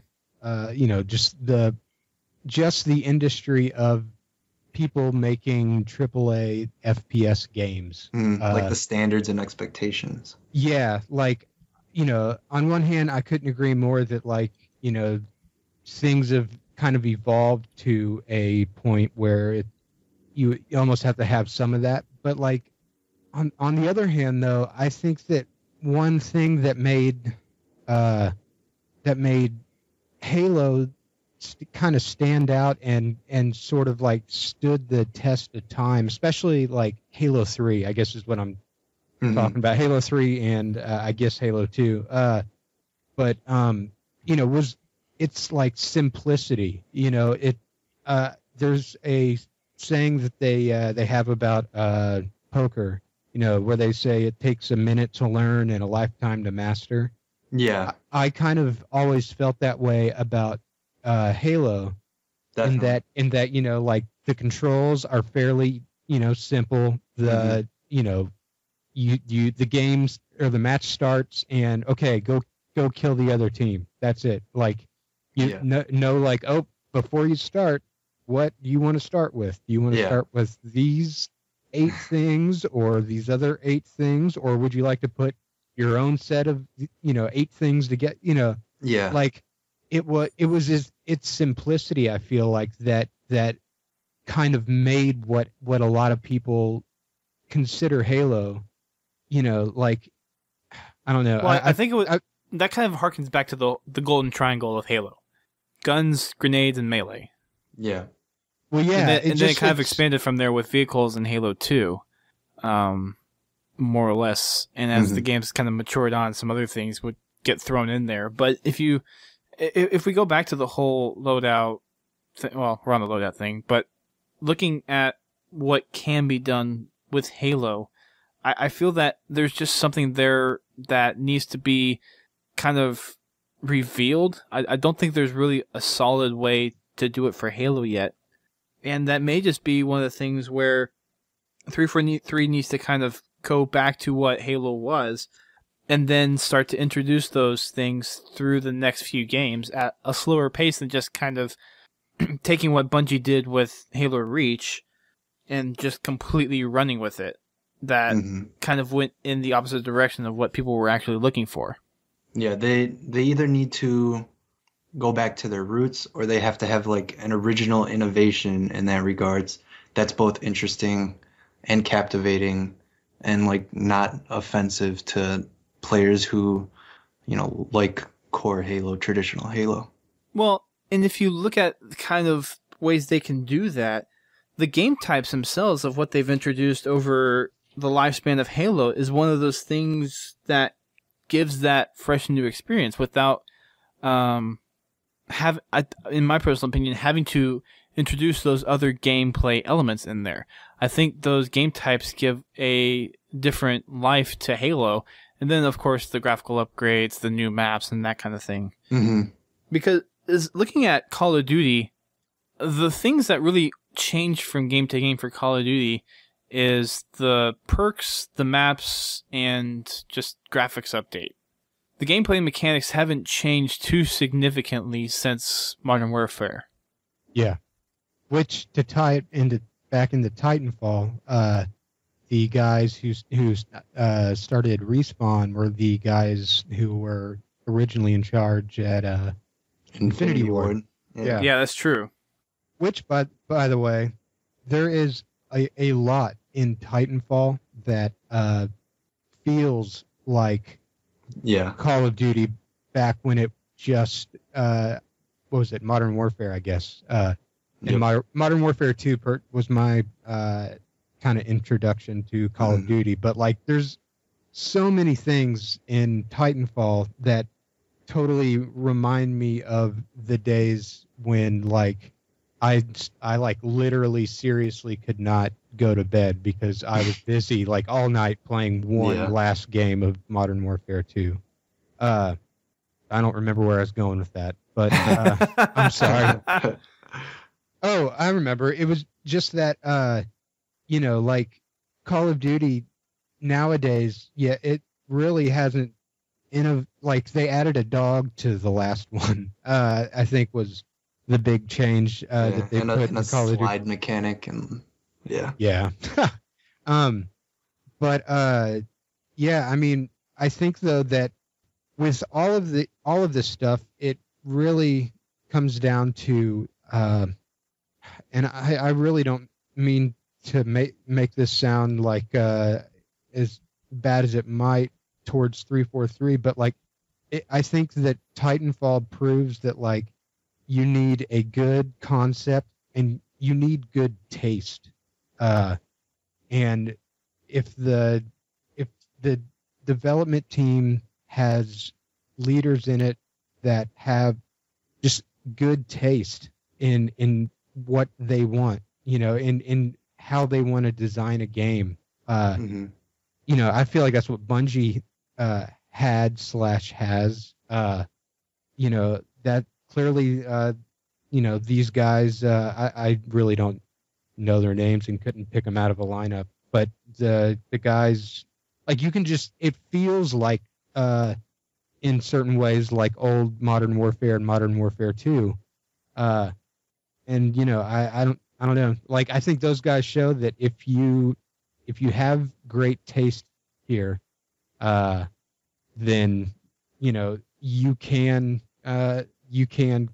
evolve a game like mechanic idea, because there's a lot that Titanfall has kind of brought to the table, but yet it still feels to me in a lot of ways like the old Call of Duty stuff. I was trying to bring it back around to Titanfall. I personally haven't gotten like too much of a Call of Duty feel. I do see elements from it, and I do recognize that a lot of people are saying they have the same kind of feeling. But if you look at what Titanfall has done, though, it really has defined a new experience for first-person shooters with the wall running, the Titans, just the way that the game flows. All the stuff that they've added in there is a brand new, unique experience. Yep. And 343 has to find a way to kind of add their own flavor without messing up the balance of Halo and bringing it back to that balance, essentially. Yeah. Because I think most of the things that people have problem with in Halo 4 is how much of an imbalance things cause. And it's not to say that loadouts are the sole cause of it. There are plenty of other things, personal ordnance, the kind of weapons that they have in there. Progression. I put progression up there almost as high as the whole loadout thing. Because if you look at like drive and incentive, yeah, I would agree with you, and the whole ranking system as well. Yep. But if you look at kind of the whole game of Titanfall versus kind of a new experience for Halo, there's got to be some new stuff that 343 can put in there to put their own twist on it, but they have to respect the roots of the game. Yeah, like going back to that entire when Respawn was Infinity Ward point, like when they made Call of Duty 4, the huge innovation was like the entire, like back then the huge innovation was that they had like the perk and class system. Like that was a huge innovation at the time. If you go back to like COD 3 and then you look at how Call of Duty transformed to COD 4, that was the huge innovation. And then when they went to Modern Warfare 2, the huge innovation that they added to Call of Duty's formula was like pick your kill streaks and all these, pretty much badass kill streaks that you could pick from. And like both of those innovations were ones that basically changed the landscape of first-person shooters for the next couple of years. You see like game after game try to emulate those features, even Halo 4 to an extent with the personal ordinances, trying to emulate the kill streak feel, and then obviously loadouts with the classes. But going back to what you just said, Dustin, Halo kind of has to find that innovation they can make to the Halo formula that will enhance the Halo experience. Yeah, and I think just starting off with the game types is a good set for them, because the game types that they've introduced are actually pretty cool. Yeah. Extraction I love. Yeah, Extraction is by far one of the best Halo game types ever. And Ricochet. Yeah, Ricochet is really cool. Especially if you were to think of a Halo game type before Ricochet came out, like Ricochet isn't something you would have ever thought you'd see in a Halo game. But that was something that they came up with. It was really cool. Everyone loved it. And that's just like one like in terms of the bigger scale or like the grander scale of everything. That was a small innovation that proves that like changing or like introducing something new isn't necessarily always bad. You just have to do it in a way that complements and makes sense in terms of the Halo formula. And a good way to think about that too is if you can apply it to Halo and you think it would work well in past Halo games, and it's a good addition. Yeah. Because I could see if it was available to play Ricochet or Extraction in Halo 3. Yeah, I think it would be really cool. So you have to add on to the experience in such a way that complements the past Halo games and doesn't really change the formula. And Halo Reach started to change that formula a little bit, and then Halo 4 just kind of took it a big step further, and now they just need to take a big step back. And I mean, one of the things is we see a lot of people moving back to Halo 3, so there's a big swing back, which is a good indication that people want that kind of classic style of Halo 3 there. I think at some point, Halo 3 outranked Halo 4 in terms of people playing on it. By far. Whenever Halo 3 came out for free. free. Yeah, when it was free, it was beating it that week or like the next week. Yeah, I mean... And that should be a clear indication right there. Yeah. At like 3 o'clock in the morning one night, whenever around the time Halo 3 had come out free, I saw over 30,000 people playing Halo 3 on like a Wednesday night at like 3 o'clock in the morning. When was the last time you saw over 30,000 people playing Halo 4? Yeah, it's been a while. It's been a long while. Someone in the chat just mentioned God of War is Garbo. He said, Legendary Slayer BR is the best settings because Halo takes skill, has more gun skill than any other games. Which is a good point to make because looking at the balance of the weapons in previous Halo games, you started out with the same weapon with everyone. And you would go out to find those power weapons and you would use your knowledge of the map and how people moved around the map and where to expect people to come from and where people are going to be to utilize those weapons. So it was a good combination of gun knowledge of being able to use your weapon, which is where the skill gap got introduced, and then knowing the maps. So while Halo is simple at its core, it has been very well balanced, and that skill gap makes it a lot more to me enjoyable from the standpoint of you are drastically rewarded for doing well, and when you get beat, you're not sitting there just like sulking because you are good and you got beat by someone that's crap like you can do in Halo 4 with personal loadouts. You actually got beat because someone was better than you.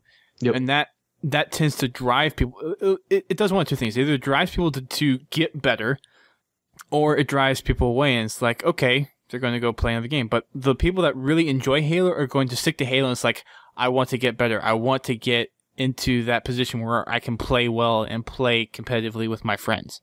Yeah. And have a good time.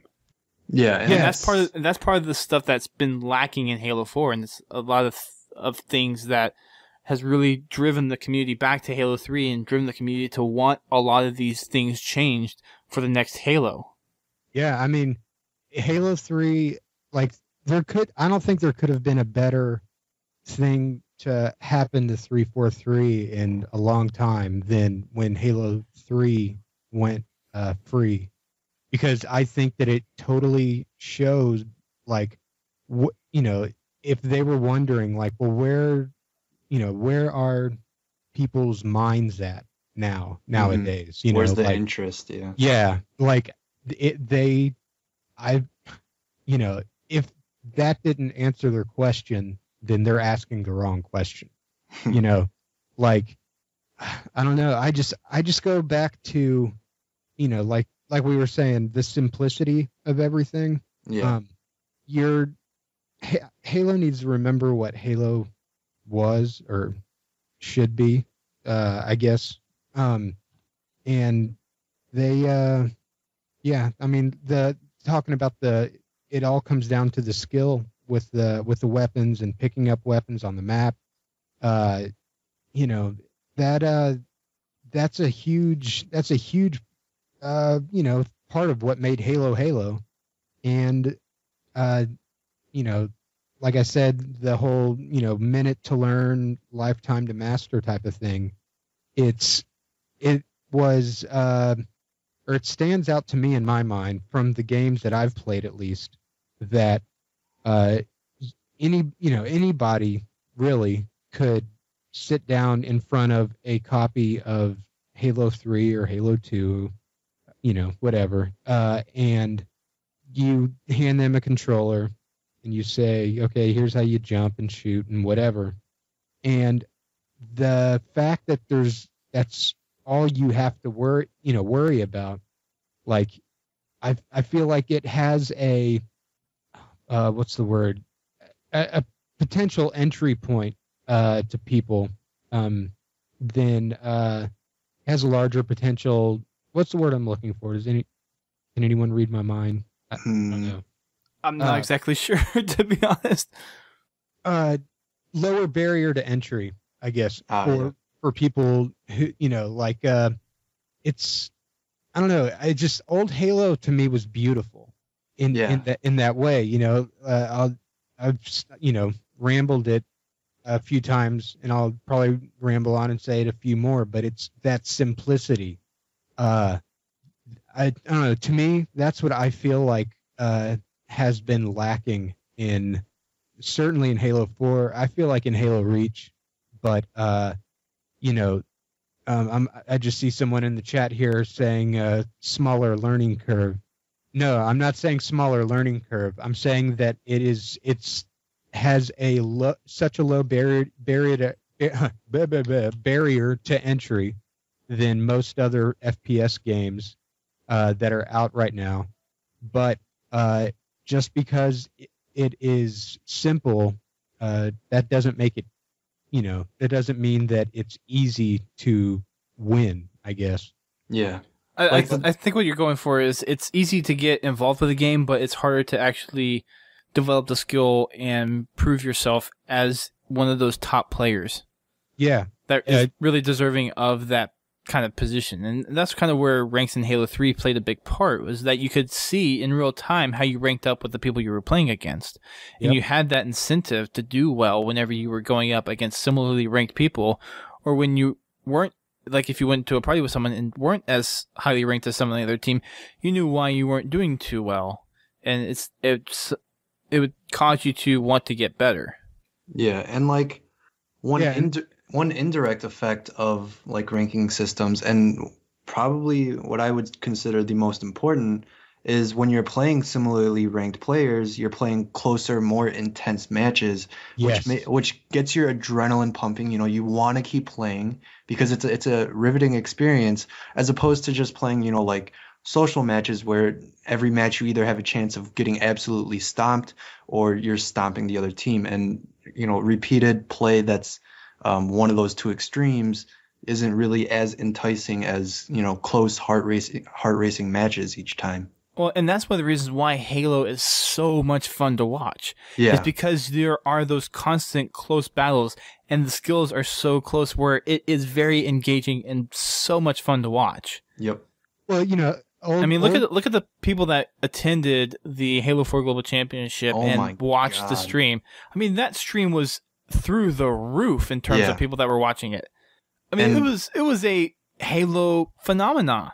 Yeah, like that finals, I was getting shivers down my spine. I was shaking. Like I was like a nervous wreck watching that, and like I was watching, and that's just like. And the finals came down to a tie. Yeah. For crying out loud. Exactly, and then sudden death was first kill wins 100 or 250,000 or whatever it was, and that was just, oh my god, that was crazy. I was sweating.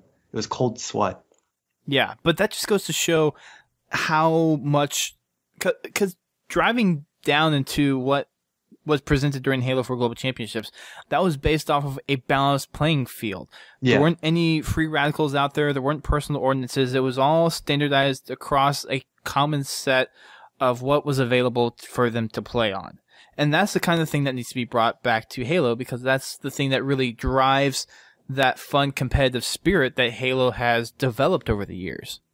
Well, old Halo is a sport, right? It's just like you go to watch a football game, both teams come to the field, and before that game starts, they both have an equal chance to win. Or I guess a better way to put it would be, any advantage either team has is in the skill of those players. Yep. But like the wide receiver doesn't have the mod that'll let him have infinite sprint, and you know what I mean? Like, yeah, that's to me what always made Halo more fun to watch people play than any other first person shooter, in my opinion. It's that it really is a sport. Like, it's set up like a sport. Yeah. And the fact is that Halo 4 was introduced in such a way that it was appealing more to the general gamer market than the core Halo audience, which is just unfortunate for the franchise. And that's where they have to really make a turnaround for Halo 5.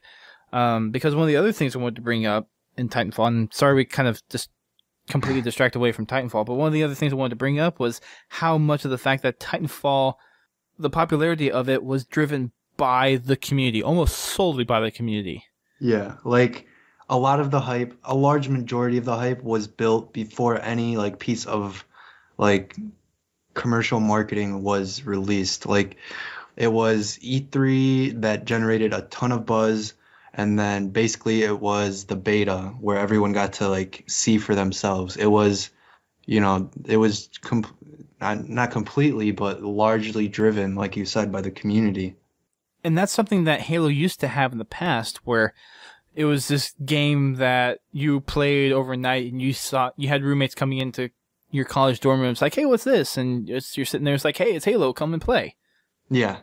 I mean, if you think about how a majority of the Halo fan base got their start, that's how it was. It was, oh, come check out this game. It's really cool. It was a lot of fan-driven promotion. Yeah.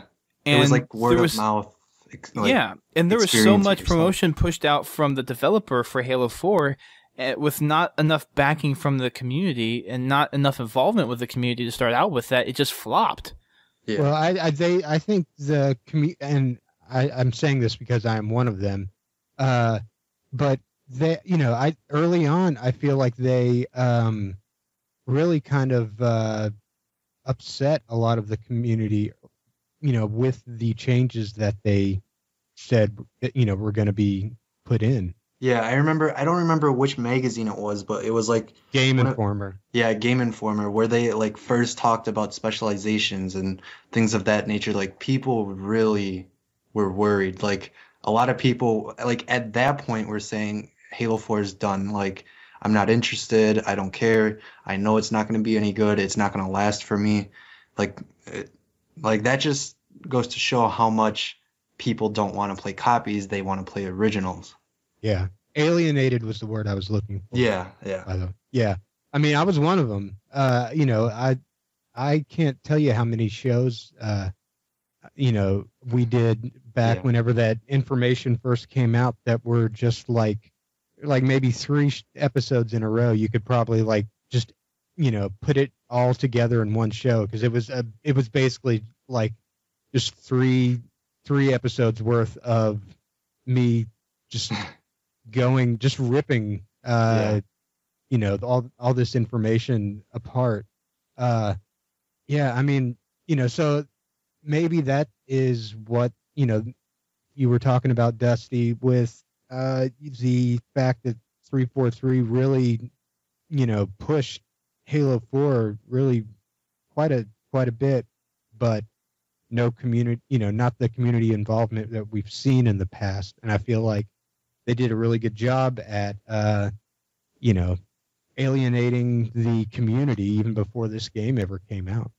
Yeah. And it's just some of the things that needs to change to bring that back. One of it's the beta. The other is just kind of more openness with the community. Yeah. But just looking at the gameplay, we've already discussed a lot of things that need to change. And not trying to copy from other games' successes and coming up with your own unique playstyle and innovations to the franchise. So that's just a lot of the things from Titanfall that we can take from it. And there's some other things that we'll definitely talk about too, coming down in our future podcast. But a couple other things I wanted to hit on that's not specifically game related, but one is the special edition for Titanfall, or at least the collector's edition. It had the gigantic Titan, 18-inch statue, and I got it. It was worth the $250 I put towards it. What all did that edition come with? So that came with the statue. It came with an art book, which is a lot of really cool stuff in there. It goes through some of the development stuff, some of the art boards, and a lot of cool behind the scenes and behind development stuff in that book. It's simply amazing. But those are really the only 2 special things that you got with it. But the statue alone, the detail that they put into it was amazing. Yeah, and that art book, like I was looking at it online, like at some scans, and it looked really cool. And I believe if you bought the Titanfall art book alone, it was like $100. So I mean that's a huge part of the value. Like that, a lot of the concept pieces I saw pulled from that art book just looked absolutely amazing, especially when like I believe the art book was the first time it was revealed like there would be like creatures or like monsters in the backdrop of maps, which was really cool to see at the time. Yeah, but my personal favorite is the statue. I'm just going to put that out there. The statue, I mean, the art book's great. One of a kind. Yeah. Yeah. So it comes with the statue and the art book. Yep. And the game and the certificate of authenticity. But the other thing to it was a limited run. They only made, I believe, 30,000 of these things. Dang. Yeah, there's still some out there actually. You can go on Amazon and get them still, but they only made 30,000 of these. 30,000 seems like a large number to me. I don't know why, but yeah, I really was heavily considering getting the special edition or whatever they called it, limited edition, whatever. I'm not a big art guy, so the art book probably wouldn't have done a whole lot for me personally. The statue looked kind of cool, but like, I don't know. I'm trying to I don't know. I'm trying to have some self-control and all this video game stuff. Yeah. Like there's I have a couple like really expensive like Star Wars helmets. Like I've got a Darth Vader one that's like a an exact replica of what was in the movies, and a clone trooper one that is really nice that I actually wore around in an airport, which is a story for a different time.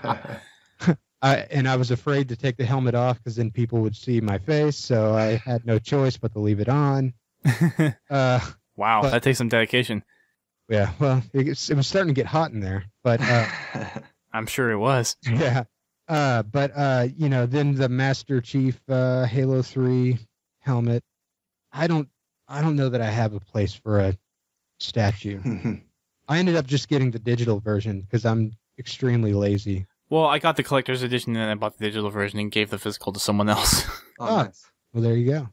But from the standpoint of the collector's edition, what I kind of wanted to address was the fact that Halo 4's limited edition was purely digital. Yeah. Yeah. And for a collector's edition, especially for Halo fans, something like that needs to be physical, like they did for Halo Reach and Halo 3. It needs to be something that you can really show off to people that says you went out and bought this thing, not just the fact that you have a special in-game skin or you have access to all the maps, it's nice to have those things in-game, but for collectors, if you make a collector's edition or limited or legendary edition, you want that physical thing there. Yeah, definitely. And that's one of the things that I think 343 needs to go back for Halo 5 and do, is really look at the physical things they can put into a collector's edition and a legendary edition than just the digital, and add that to it. Because with the whole move towards a digital marketplace, you kind of want those digital things in there, but you still want to reward those people with the physical assets. Yeah. Absolutely. Something that can exist outside the game that says, yes, this has meaning. Yep. I could not agree with you more. Matter of fact, there was a whole episode that me and my brother, my co-host on Drunken Halo, we did an entire show all about the first half was about how the lack of a legendary edition really didn't do them any favors, and then we also went into why I feel like the Halo 3 Legendary Edition was so badass and why the Halo Reach one sucked. But the Halo Reach one was cool because you got Halsey's journal. Yeah, but you get that in the whatever the middle. Well, you get in the limited edition, but you still. Yeah. I mean, either one of those editions though, it's still something that's external to the game and it adds to the experience. Yeah, I mean, I the Halsey's Journal was a work of pure genius.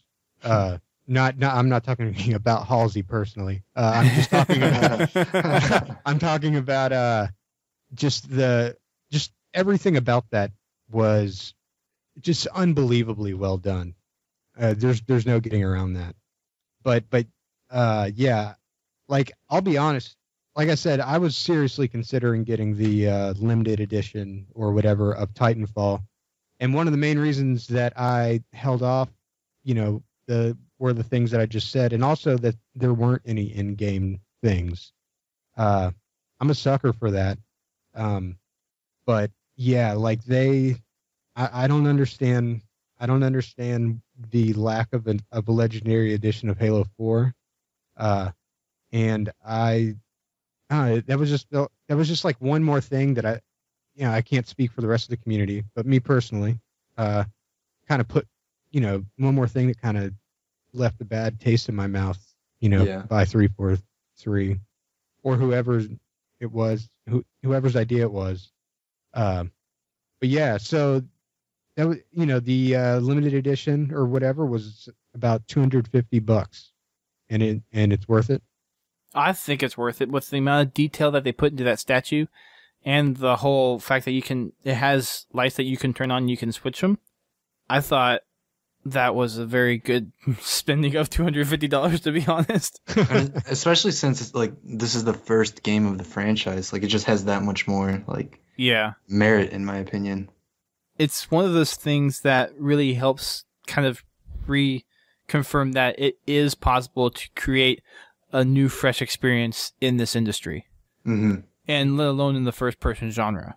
Yeah, because you are going to have the rehashes of Call of Duty, you're going to have the rehashes of Battlefield, you're going to have the rehashes of Medal of Honor and Halo and all the other first-person shooter franchises out there.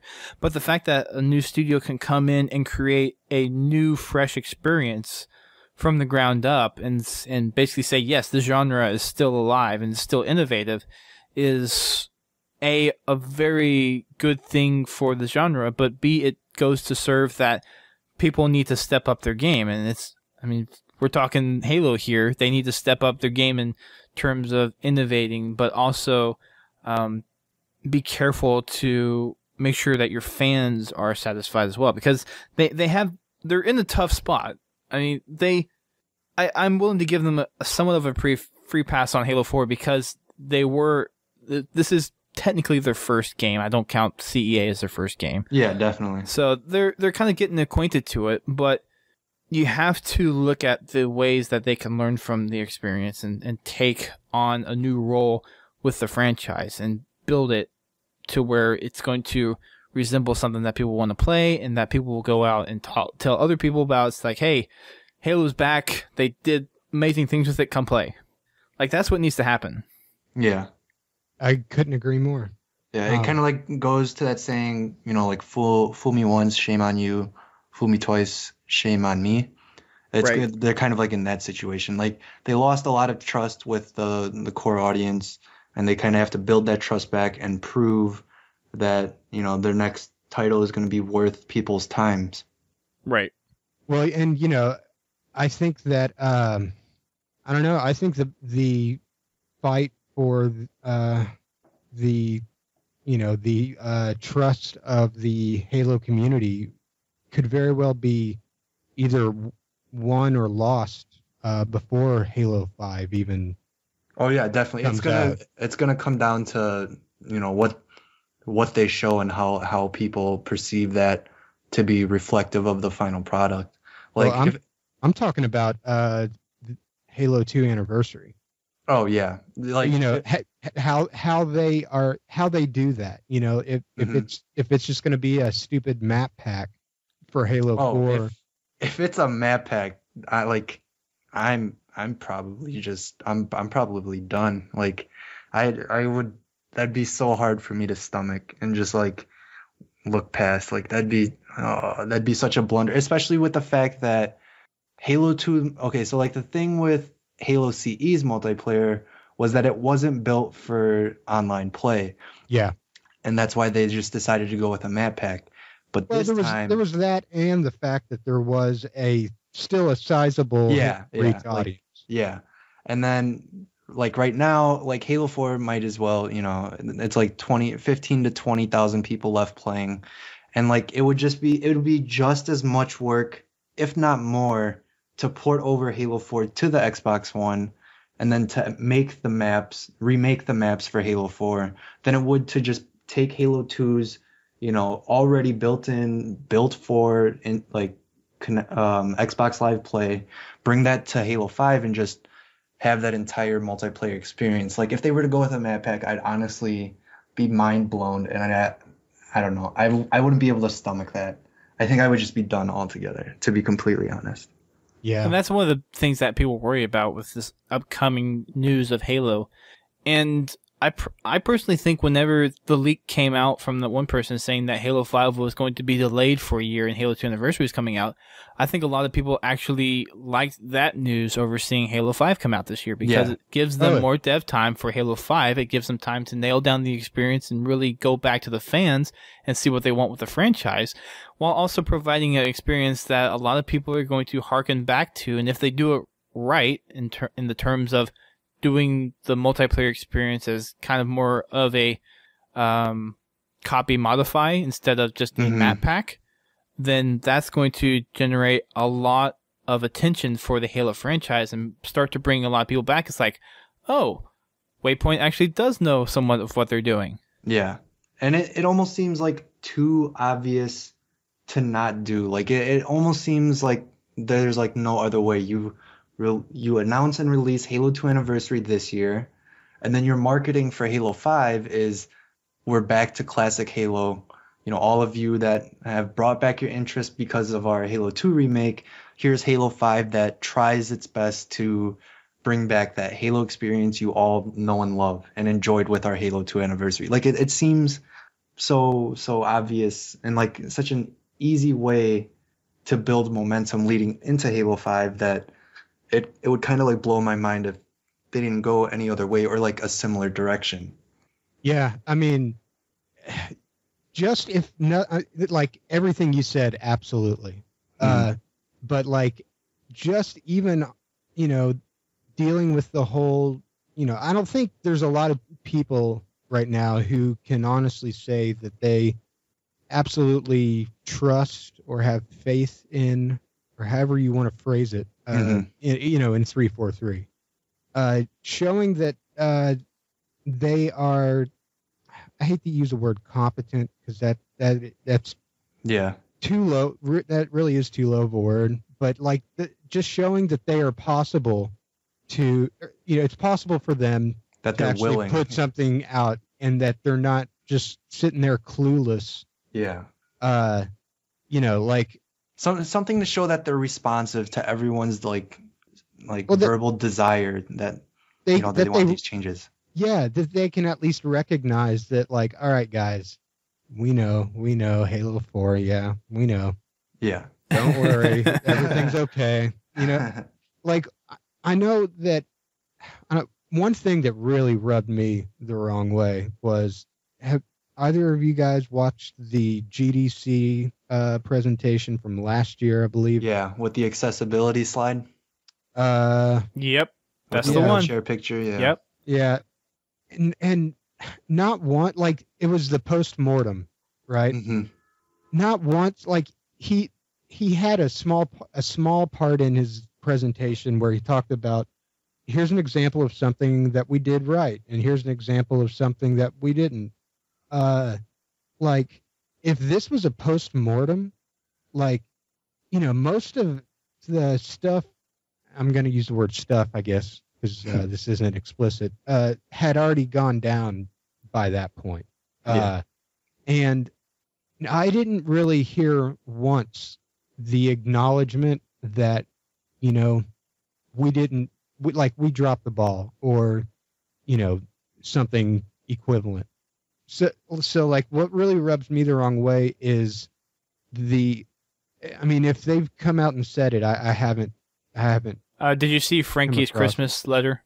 No. It was like in a bulletin. He acknowledged that they didn't do I don't remember his exact words, but it was basically like an apology or kind of it was like an acknowledgement that there were shortcomings. But like even I had issues with that because it's like one thing to like acknowledge it, but it's like another to like demonstrate and show that you actually understand why people don't like it or why it was a mistake. So like even then, like Frankie's that letter didn't really satisfy like what I was looking for out of 343 in that regard. But I mean, it was still a nice gesture, I guess. It's a funny game they have to play though to that point because it's the whole political game and making sure that they don't add fuel to the fire. So it's almost like you want them to come out and apologize, but then what are the backlash that they would get from that? I totally get what you're saying. I think though, Frankie, all I want a good part of the studio is they're Halo fans, so they understand the ache that we have as Halo fans that of the way the game turned out. So I have a good suspicion that they probably feel similarly in one regards that they let down the community, but you have to look at the flip side. They made that game. They spent hours making that experience. So it's very hard for them to just come out and say, yes, this is wrong, because it's something that they made and they spent so much time on and it's precious to them. So you kind of have to play a middle ground there. And I think that's kind of the best they could do with given the fact that it is something that they kind of owe the community if they want to still be a successful studio, that they need that explanation out there and that acknowledgement. But B, it's still something that they slaved hours over. And that's something that we at least need to respect as fans. Oh, yeah, don't get me wrong. I've had. Well, I'm not saying you're the one that doesn't, but there would be fans out there, and I know there are fans out there that would just up and blame 343 for absolutely ruining Halo. And when it comes down to it, it's the community's game in certain regards, but it's also the studio's game in other regards as well. And that's just it's a delicate balance that you have to play back and forth. And they kind of have to answer to like Microsoft executives. Yeah, I know they have to answer Mother Microsoft. Yeah, a lot of like the direction related things are handed down from Microsoft, and it's like up to 343's interpretation on how they satisfy like those directives. But yeah. Well, I think the order that comes down from Microsoft is put out a game that's going to make some money. Like, I don't think they're sitting there saying, oh, you know what, we need loadouts. Well, and the funny thing is, and the thing that scares me, it made money because of the way they marketed the game. A lot of people actually bought it, but it didn't hold people. Yeah. That was the thing. Like it was the highest selling game of the franchise, but it retained the least amount of people. Yeah, and that's one thing that scares me if like Microsoft looks at just the sales numbers and says, "Wow, Halo 4 was a success. Whatever you did, keep doing it or do it more." Like if that were to be the case, like, oh man. Well, if that was the case, it would not be successful for Halo 5 because they've already seen the community the outcry. Exactly. Yeah. Like that trick can only work once. Exactly. But I just really hope like Microsoft understands, like just for like Halo's sake, that there's more to it than just, oh wow, Halo 4 sold the most in the franchise. Let's just all those things you guys did to the Halo formula, keep going with it. Like I just pray that that's not the case. Yeah, and the other thing to that is, though, Bungie had the freedom to make the game they wanted. Yeah. 343 doesn't quite have that freedom, which is something that I think if Microsoft were actually to let off on and let them be creative. I don't know. I completely disagree with you. I think they made the game that they wanted to make with Halo 4. Right? I mean, they had the... I'm sure there was some people from the Microsoft corporate side of things. It's like... Well, it's saying take successful things from Call of Duty and implement it into the game. I bet there was some kind of influence in that. I don't think so. I mean, maybe. It's not like I ever I've never even been in Seattle. All right, so I have no idea how it works. But I just have to imagine that the higher ups at Microsoft, they hire the heads of the these studios to worry about all the minutia. Is I think is you could say it would be, they would call it, because I mean, what do they know about the video game industry? Nothing. And that's okay. They're Microsoft executives. But I just if you look at the dynamic that happened between Bungie and Microsoft, though, that wasn't a pleasant experience all the way through. They had to cut a lot of things that they wanted to implement into games because of timelines, and because Microsoft said, no, you need to do this. And that was one of the reasons why Bungie got out. And isn't that also the reason why they made ODST and Reach as opposed to continuing the main trilogy, because they just wanted to get out of the contract? They had to fulfill the, you have to make X amount of Halo games. I thought that, yeah, I read that somewhere. Yeah, they were slated for 2 more games after Halo 3 on the contract. But honestly, Halo 3 ODST was a fantastic game. Yeah, it's one of my favorites. Especially the campaign was, it's still my favorite Halo campaign to date. Oh, yeah. Yeah. Definitely. And Halo Reach, it wasn't necessarily a bad game. Yeah, no, I hold that game really close to my heart just because, I think the campaign could have used a lot of work. Yeah. In my opinion. I personally but the multiplayer wasn't too bad. Yeah. Except for Armor Lock. I feel kind of the exact opposite. I really enjoyed the campaign in Halo Reach. One thing that I just absolutely loved to death is the fact that there's no, I almost let it slip, freaking flood in that game. And that's another, that's not the reason. It's one of the many reasons I love ODST. But the thing that Bungie's trying to do now with Destiny, where it's, you create your own identity and you carry that with you throughout the whole game. I've seen several other people say it, and I was thinking it to myself before I heard someone else say it. So, it's not exactly an original thought, I guess, but it was, I swear, that they did that in Reach. That's what they did in Reach. Yeah. You take your character with you. A persistent character, yeah. Yeah, and I have to say, I really liked that. Yeah, same. It felt like you were always building something, your character and the progression tied to your character. It made you want to, get to that whatever, rank whatever, because you unlock the helmet that you really, really want. Exactly. It makes you want it all the more, because not only is it carries just over. Yeah, exactly. That's your guy, not your multiplayer guy. That's you. Yeah. No matter what. Well, they could do that with the Reach campaign because you were playing as a individual Spartan. You weren't playing as the Master Chief. True. I'm just saying things that I liked about Halo Reach. Yeah. I mean, that was one of the good things. But I think from a story perspective on the Reach campaign, and we'll get back on topic here in a second, but from a story perspective, it was not a strong story. True. Yeah. It wasn't true. Yeah, you know what? That is a fantastic way of saying it, I guess. Yeah. I'm not. It's not one of. I don't hold it dearly because of the story. I can tell you that. Yeah. More of the features.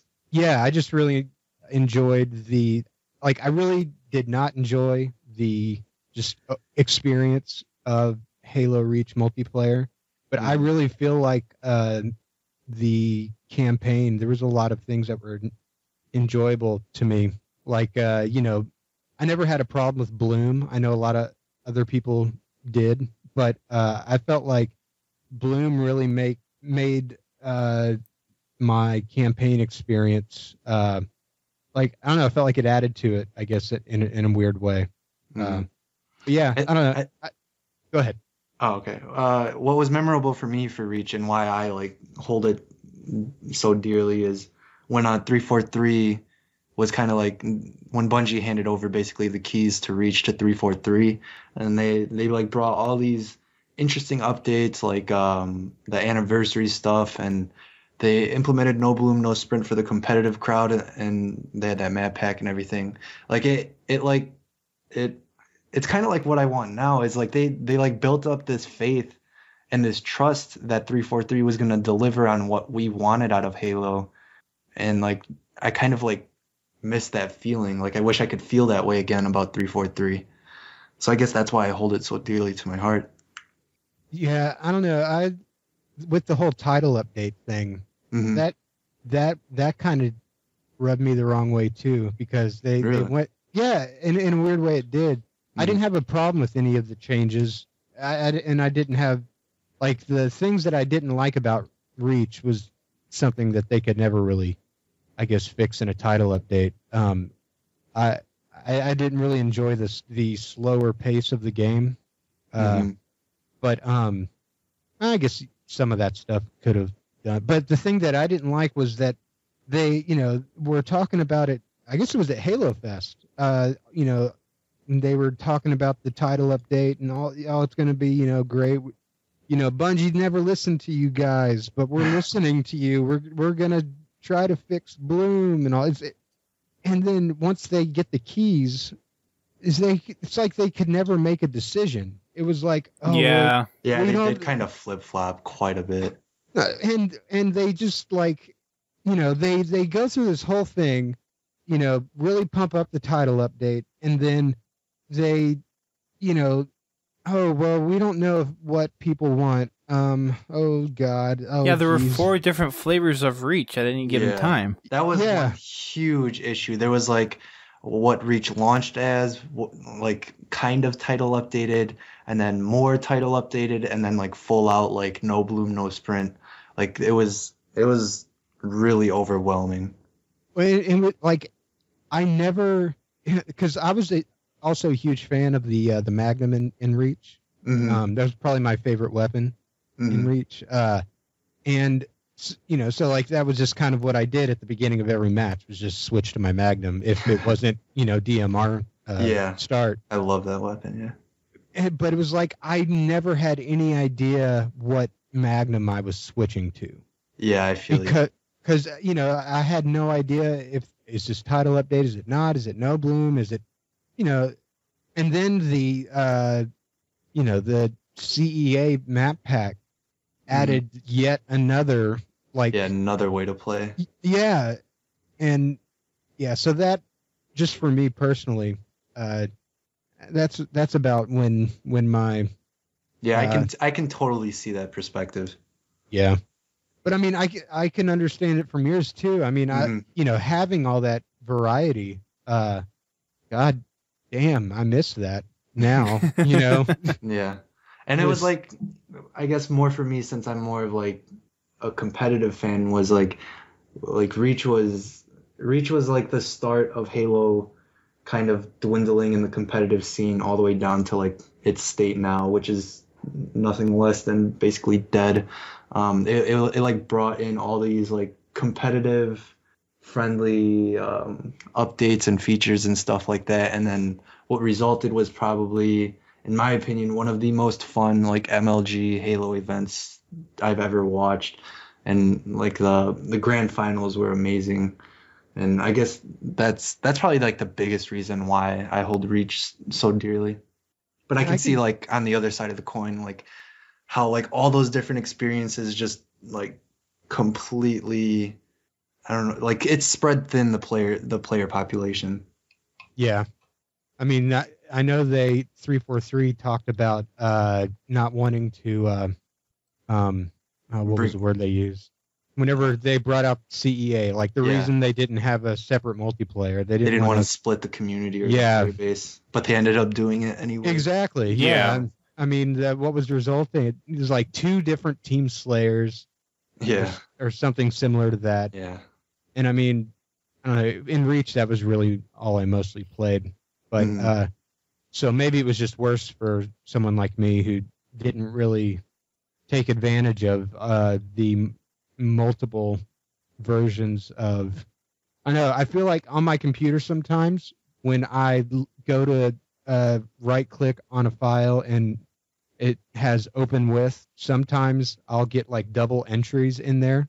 Mm-hmm. Like I'll have two versions of Logic or Photoshop or whatever. That's what I felt like going through the playlist in Reach, trying to pick something to play. That's an interesting analogy.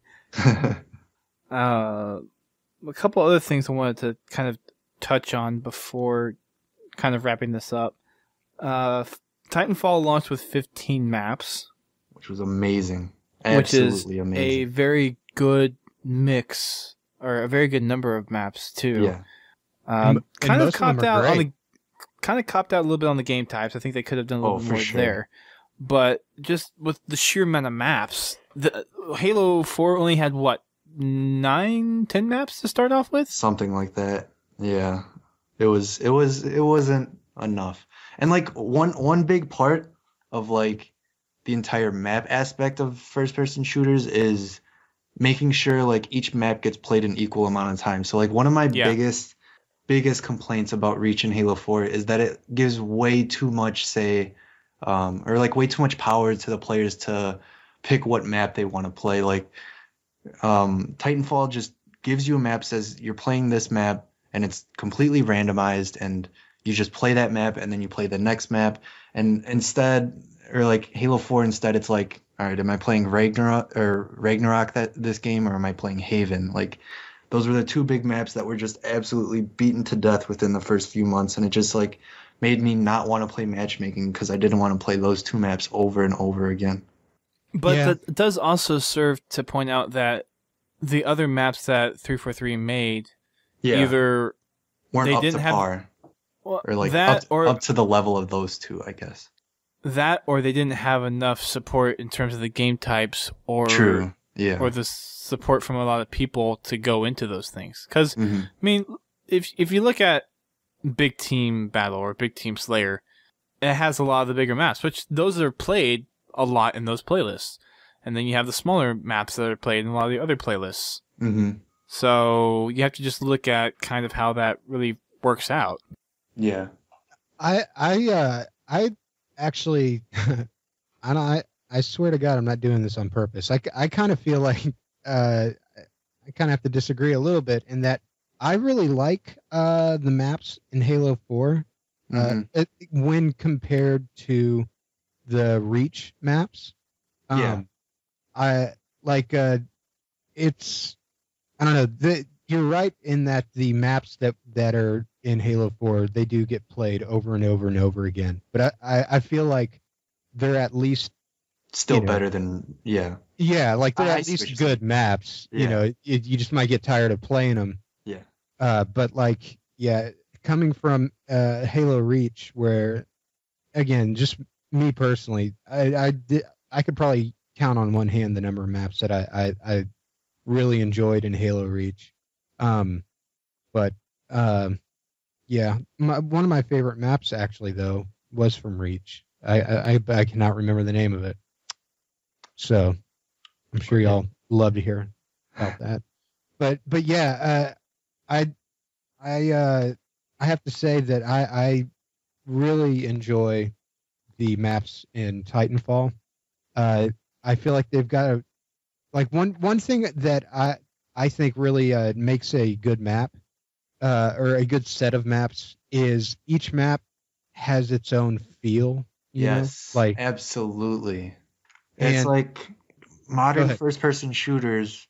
They like want to push this like gray and brown color scale on every map with like, oh, here's a destructed building next to some rocks, and here's another destructed building next to some rocks.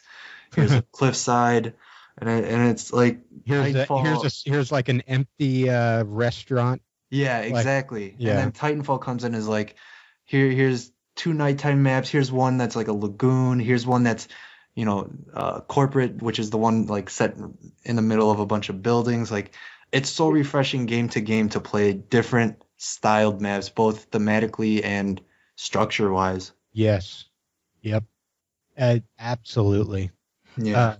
I would almost say that the maps they nailed the feel of the maps in Titanfall the way that I feel that Bungie nailed the feel of maps in Halo 3. Yeah.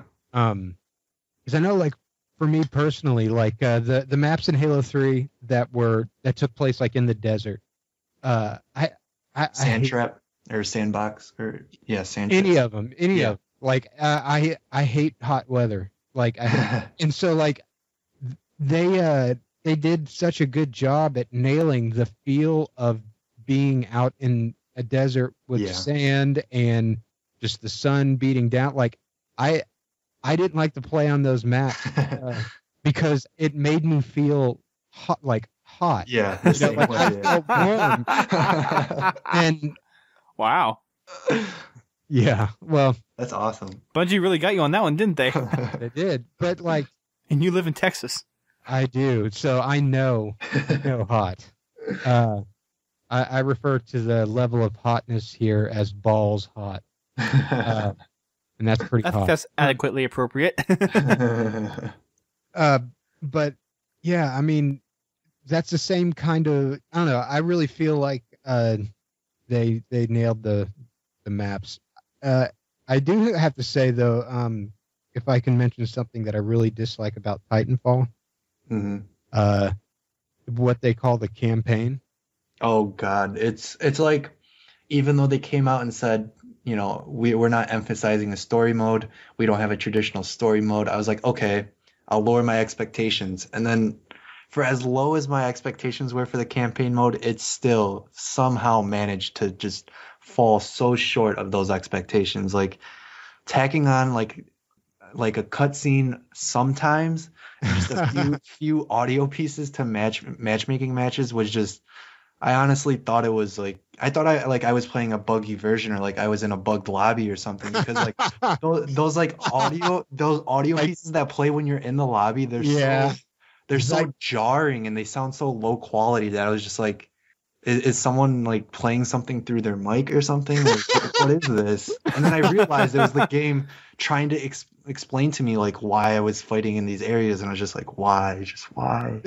You know what? You're absolutely right. There, especially towards the end of, I've only made it through the first campaign. I've only played like 2 games. I just couldn't take it.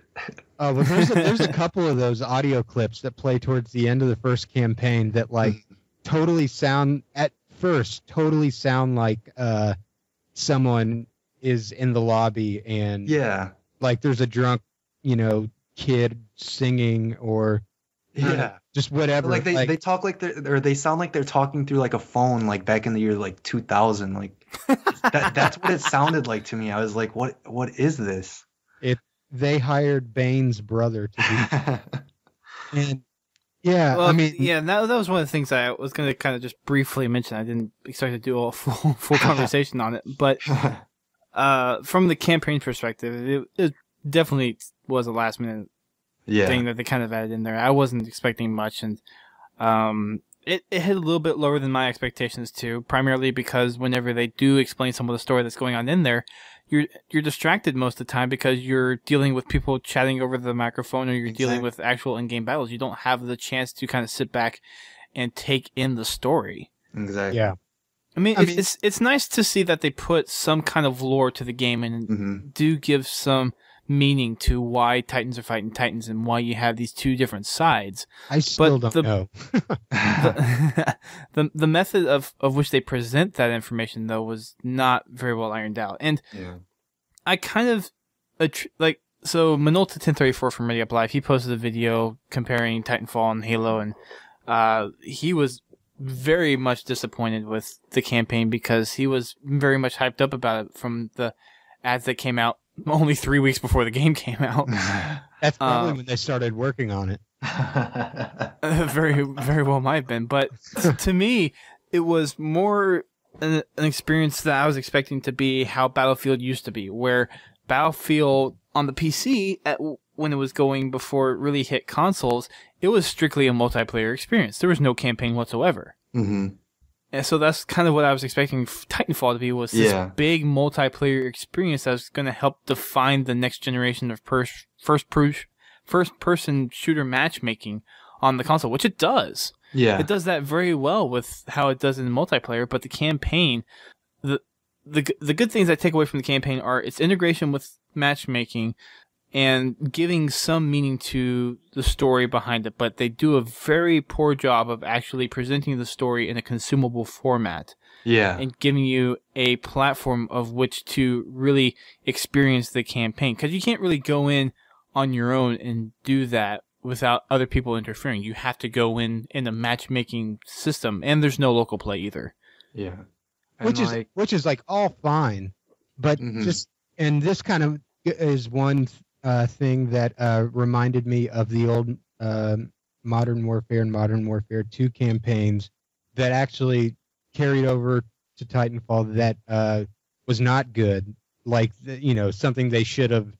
That's something they should have left behind, but was like the campaign story was told just mainly through people talking to you.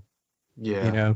Like in Modern Warfare, in Modern Warfare 2, it was cool and all that because it was like obviously a single player type thing. And so while the next, mission was loading, they were talking to you and, you don't have that distraction of other people like, in a lobby or whatever. So you actually almost, you can definitely not pay attention to them talking, while the mission's loading. But, if, odds are you kind of can't help but just listen to what they're saying. And so like I kind of like I understood what was going on for the most part in those games. But yeah, like that's definitely a, if you look at it, one of the seems like hallmarks of, an old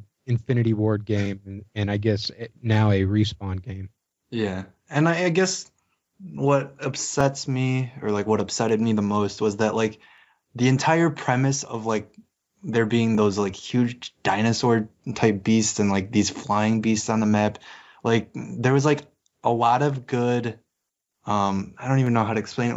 Like the premise was there for like an interesting story, but like it failed to like explain, why are these dinosaur things? Like I like had like this theory that like maybe they made Titans to fight off these beasts to survive, but then like the militia got control of like Titans somehow, and then that's how like war broke out or something. Like my imagination went everywhere with like the entire premise of these like beasts and dinosaurs, but then it really wasn't like prevalent at all in the story mode from like the 3 missions I played. So I kind of lost interest really quickly. Yeah, I don't think I could be wrong. I don't think they mentioned anything about that. Exactly, and it's such a cool part because like you don't really see that in first person shooters. It's like living, interactive like animals or not even animal like beast types. I don't even know what to call them. But yeah, it was just really cool, and it was just really disappointing not to like have a reason as to why they're there. Yeah, other than just to have something on to a like map. Yeah, to like shoot commercials with or something. Yeah, it's kind of interesting that there was a lot of talk about it being just a multiplayer game when it and that kind of caused I don't want to say caused any like trouble or whatever, but there was definitely people who didn't. Yeah, there's feel people great who about that. Yeah, people who want a story mode with like basically every game they purchase. Yeah, and I feel like I don't have a problem with it though. I see it as there's tons of games out there that just are a single player game and don't have any multiplayer in it at all. And people Fallout. Yep. Yeah. Yep. Fable. Well, not really. It does have BioShock. co-op actually. Yeah, I never played it, but like Skyrim, I understand. Yeah. The some of the Batman games, the Arkham games. I don't Lego think games. Yeah, people like I thought it was funny when people were like, they shouldn't be charging $60 for a game that's only got multiplayer. But like those same people will still go out and pay $60 for a campaign experience. Yeah, I feel you. So like I don't have a problem with that at all. I felt like I don't know, I felt like it was kind of, the campaign was like, it was hard to get through. Like you really had to want to get through it, and that's just because you unlock more, the Titan chassis. Yeah, right. Exactly. Yeah. So you kind of have to, but like I don't know, I felt like it was what would have been just an unbelievable statement to the entire gaming world. Yeah. Saying, look, $60 for one of the most amazing multiplayer experiences you can possibly have, and that's all it is. And you know what? You can buy it now or you can buy it later, but you're gonna love it when you play it. Yeah. And you're not gonna miss anything. I felt like all that was kind of now it has like an asterisk next exactly, yeah. And like it's such a horrible looking asterisk too. Like it's such a boring asterisk. Like it's an asterisk that doesn't make sense. Yeah. And yeah, so I felt like that kind of it's like a small, not even small, it's a smudge on like an otherwise shining example of multiplayer can sell and captivate. Yeah. And I don't know. I mean, to that point though, Xbox One sales went up almost 100%. Yeah. Across all markets from Titanfall. That's exactly what I was debating whether or not to bring up. Like I have a PS4 as well, and like I thought that I would be playing that, not more than my Xbox One, but I thought I'd at least be playing it. Both consoles were pretty dry until Titanfall, basically.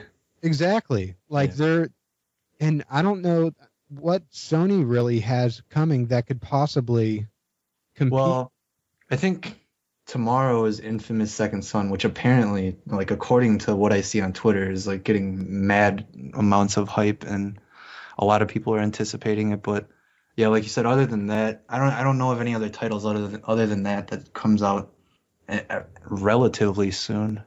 Yeah, I mean everything else that I can think of is, Destiny, and that's like the only cross-platform. Yeah, I mean, yeah, Destiny's the next big title. Yeah. I mean, I also think that if they can do Halo 2 Anniversary right, that could be a console seller. That I think that could potentially.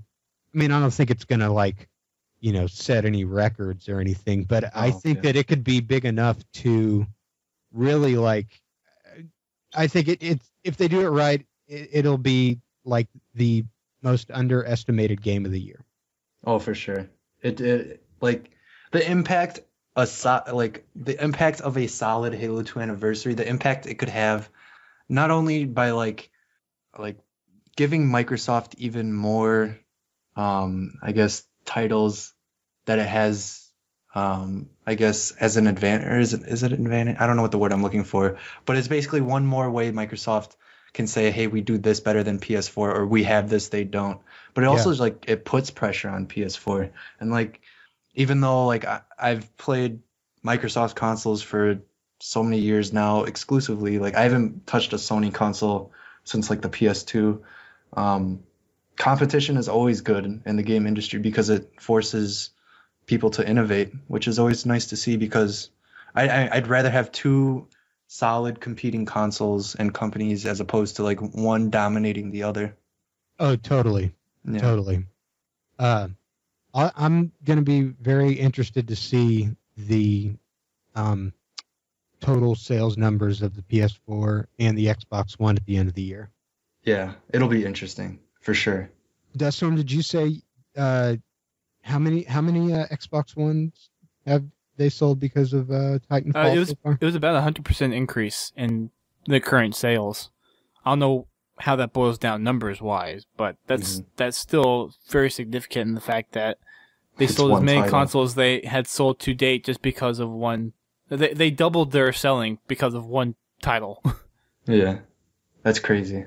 That is crazy. And I mean, that's good to hear too, because like, you know, I really don't have any like, I only play on an Xbox because that's where my friends are, and that's where the games, or really game, that I like to play is. Yeah, and that's pretty much the case for a lot of people. Yeah, is really where their friends are. Yeah, exactly. I mean, I'm an Apple guy, so like I really don't, have I could really just leave Microsoft behind and be okay. So like I don't have any like attachment or anything like that to Microsoft as a company. Actually, it would be more the opposite, if anything. But I still, though, whenever I go to a store and I look and see what if a store I go to has a video game section, I will always try to make my way over there just to see, look and see what is there. And it really was starting to feel it was really disconcerting to see like just these stacks, these mountains of Xbox Ones. Definitely. Just sitting there. And then I'd go look at the PS4 stuff to see if they had any in stock. Not to buy, but just, see what they had. Yeah. And it's always just like an empty, an empty shelf. Row. Yeah, exactly. Well, I went because the PS4s were just that much more popular than the Xbox. Yeah.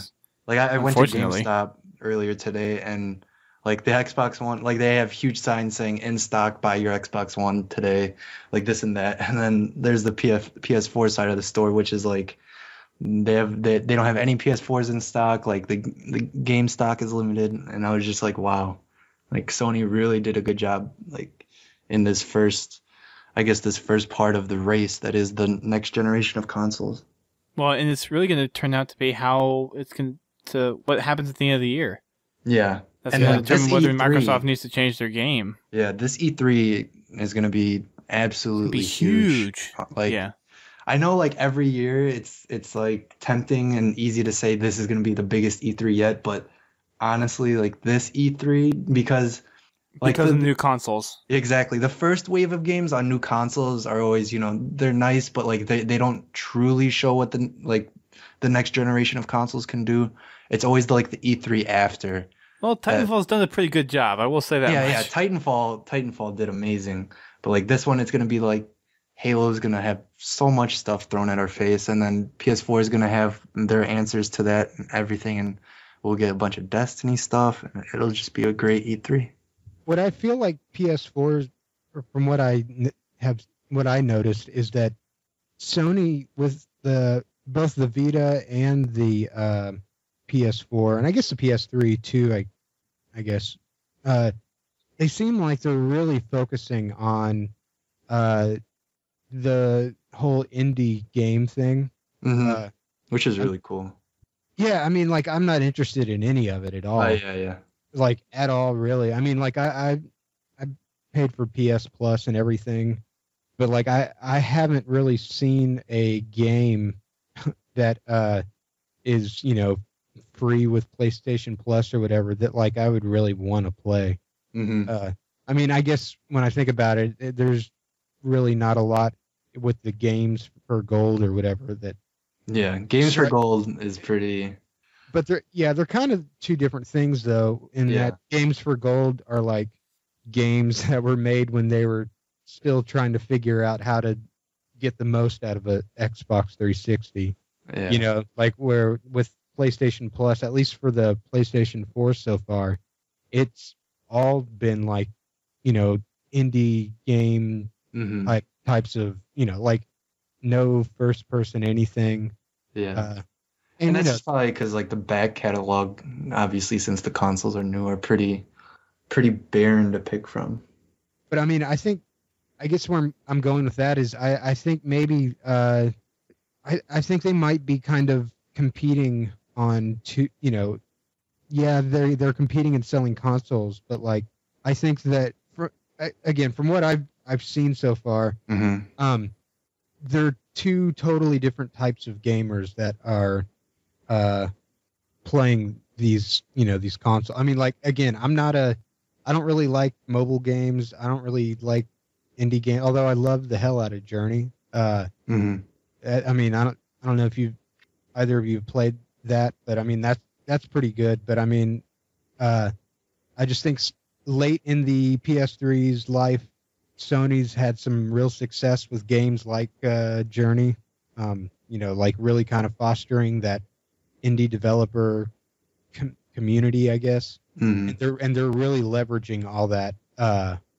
And with the PS4, because there's not a lot of AAA games coming out for it. I can tell you that. Yeah.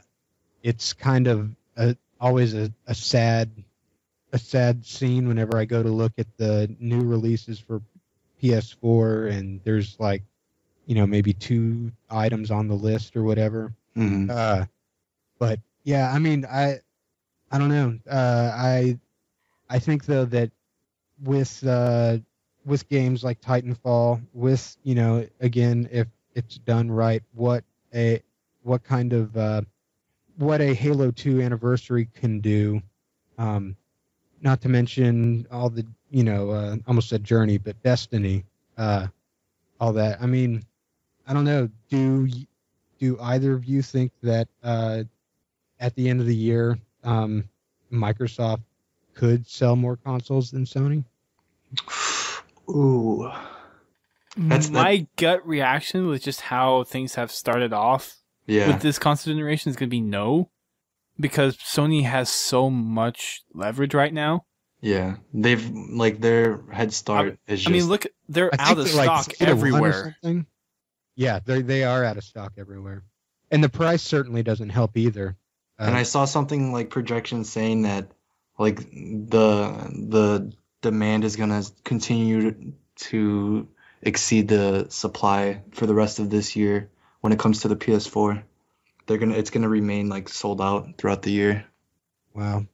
Which is crazy. But Microsoft did not market themselves well at all this year. Yeah, for sure. They just had so many blunders, and then they took a really long time to just kind of bite the bullet and give people what they want. But then by then, people had already made up their mind. But going back to your question, I still think the PS4 will outsell the Xbox One, just merely because I have a feeling that the entire Destiny timed exclusives, with them getting the beta first and them getting exclusive release content, from what I remember, is really going to help their sales, because I personally haven't bought a PS4 yet, but I'm literally just waiting for the PS4 beta or PS4 Destiny beta, just because they get it earlier, and that's my only motivation right now to buy a PS4. So I don't know how big of a factor it is for other people, but I can imagine that it'd be, for all the Bungie fans out there, that it'd be a pretty big factor. Yeah, I would say it would very much be, and I'm probably not going to be one that bites on the PS4 for a while, even with Destiny. Yeah. Well, I'm really looking forward to it, but it's still coming to Xbox One. Yeah. Yeah, and that's the thing with for me, and it sounds like first world problem type thing. But, yeah, pretty much. I already have a PS4, so that's not an issue. The issue for me is there's all the the fact that with the PS4 it does have better graphics or whatever. It does have the exclusives and all that, but I literally have 2 people on my friends list, and they live in London or wherever and so I have never once played with them. And I've had a PS4 in the beginning of December, and I want to play with my friends. Yeah, that's a huge determining factor, especially because it's so Destiny is so it's such a social integrated game. Exactly. Yeah. It's very friendly to cooperative play. It's basically, it encourages, it almost requires cooperative play. Like that's how I'm getting, like how fun it looks to be playing with like a dedicated group. Yeah. Yeah. I mean, and so, yeah, I don't know. I would have to get, I mean, I made 2 pre-orders for Destiny so I could get 2 codes, one for the Xbox One, one for the PS4. Mm-hmm. Is that still going on? Is the pre-order and get the beta codes? Have they stopped that yet? I think it's still going. I mean, they said it was limited, like they have a limited amount that they're aiming for, like a target number, but it doesn't seem very limited right now. Yeah, it seems unlimited. Yeah. Well, just a tip, I guess, then for all the listeners. What I did is you go to Amazon, you pre-order it, they send you that code right away. You enter the code in, and then just cancel your pre-order. Mm-hmm. Yeah. And Deej even kind of hinted at that fact too. What did he say about it? It was in one of their updates that he posted. Yeah. It's like, yeah, if you want it, I'm not technically supposed to say it, but it's out there. Yeah. Actually, I'm thinking about it, and I'm remembering now that I actually pre-ordered 2 copies of the PS4 version because I originally had both the Xbox One pre-order and the PS4 pre-order in the same cart, and then checked out, and then they only sent me 1 code.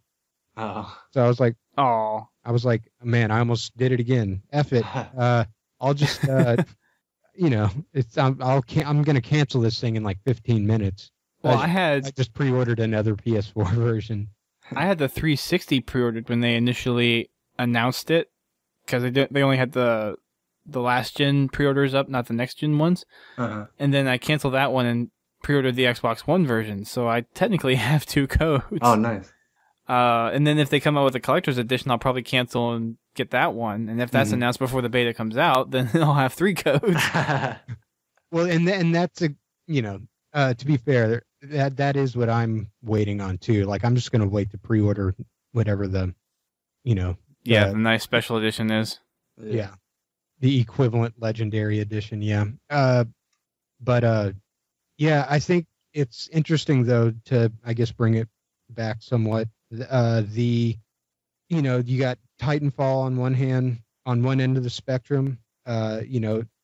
Really kind of set the bar, not just for first-person shooters, but I think for what is considered like a good next-gen game. Yeah. And then you have Destiny on the other end of the spectrum,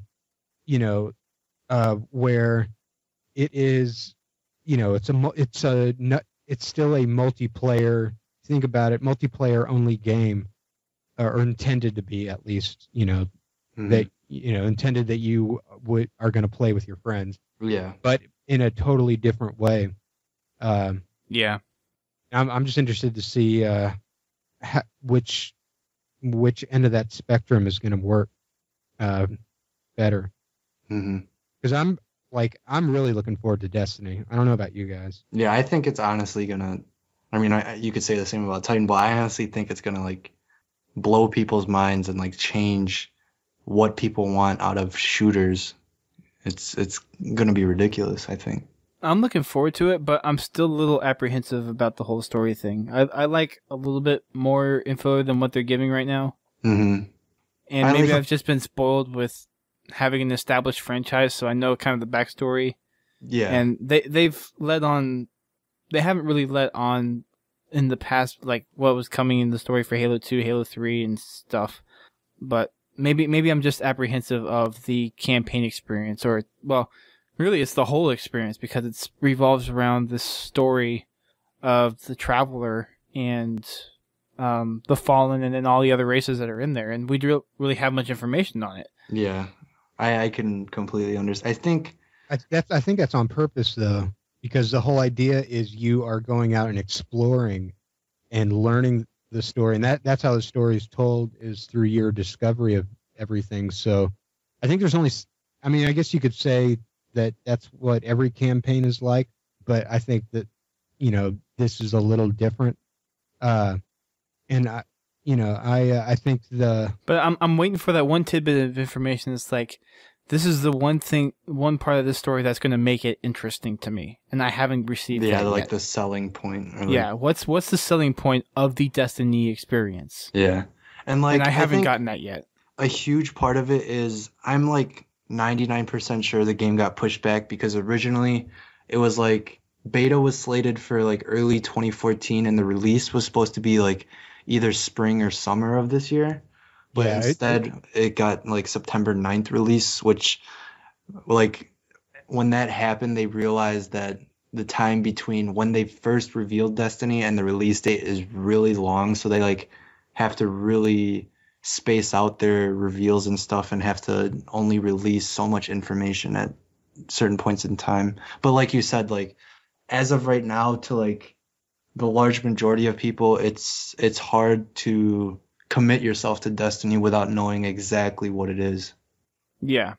And I'm waiting for that one tidbit of information. It's here is the selling point of the plot of Destiny that's going to make you want more. Yeah.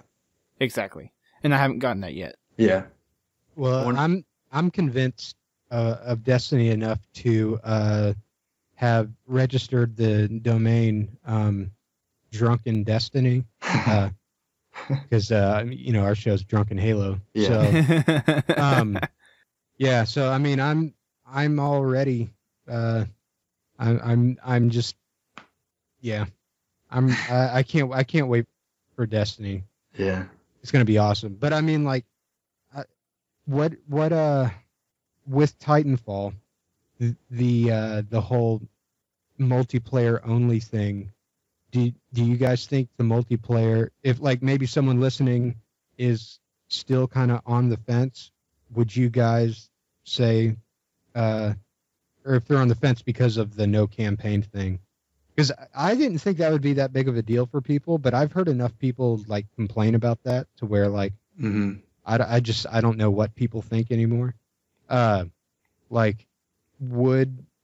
Would you guys say that the multiplayer in Titanfall is good enough to warrant $60? I was debating this with myself.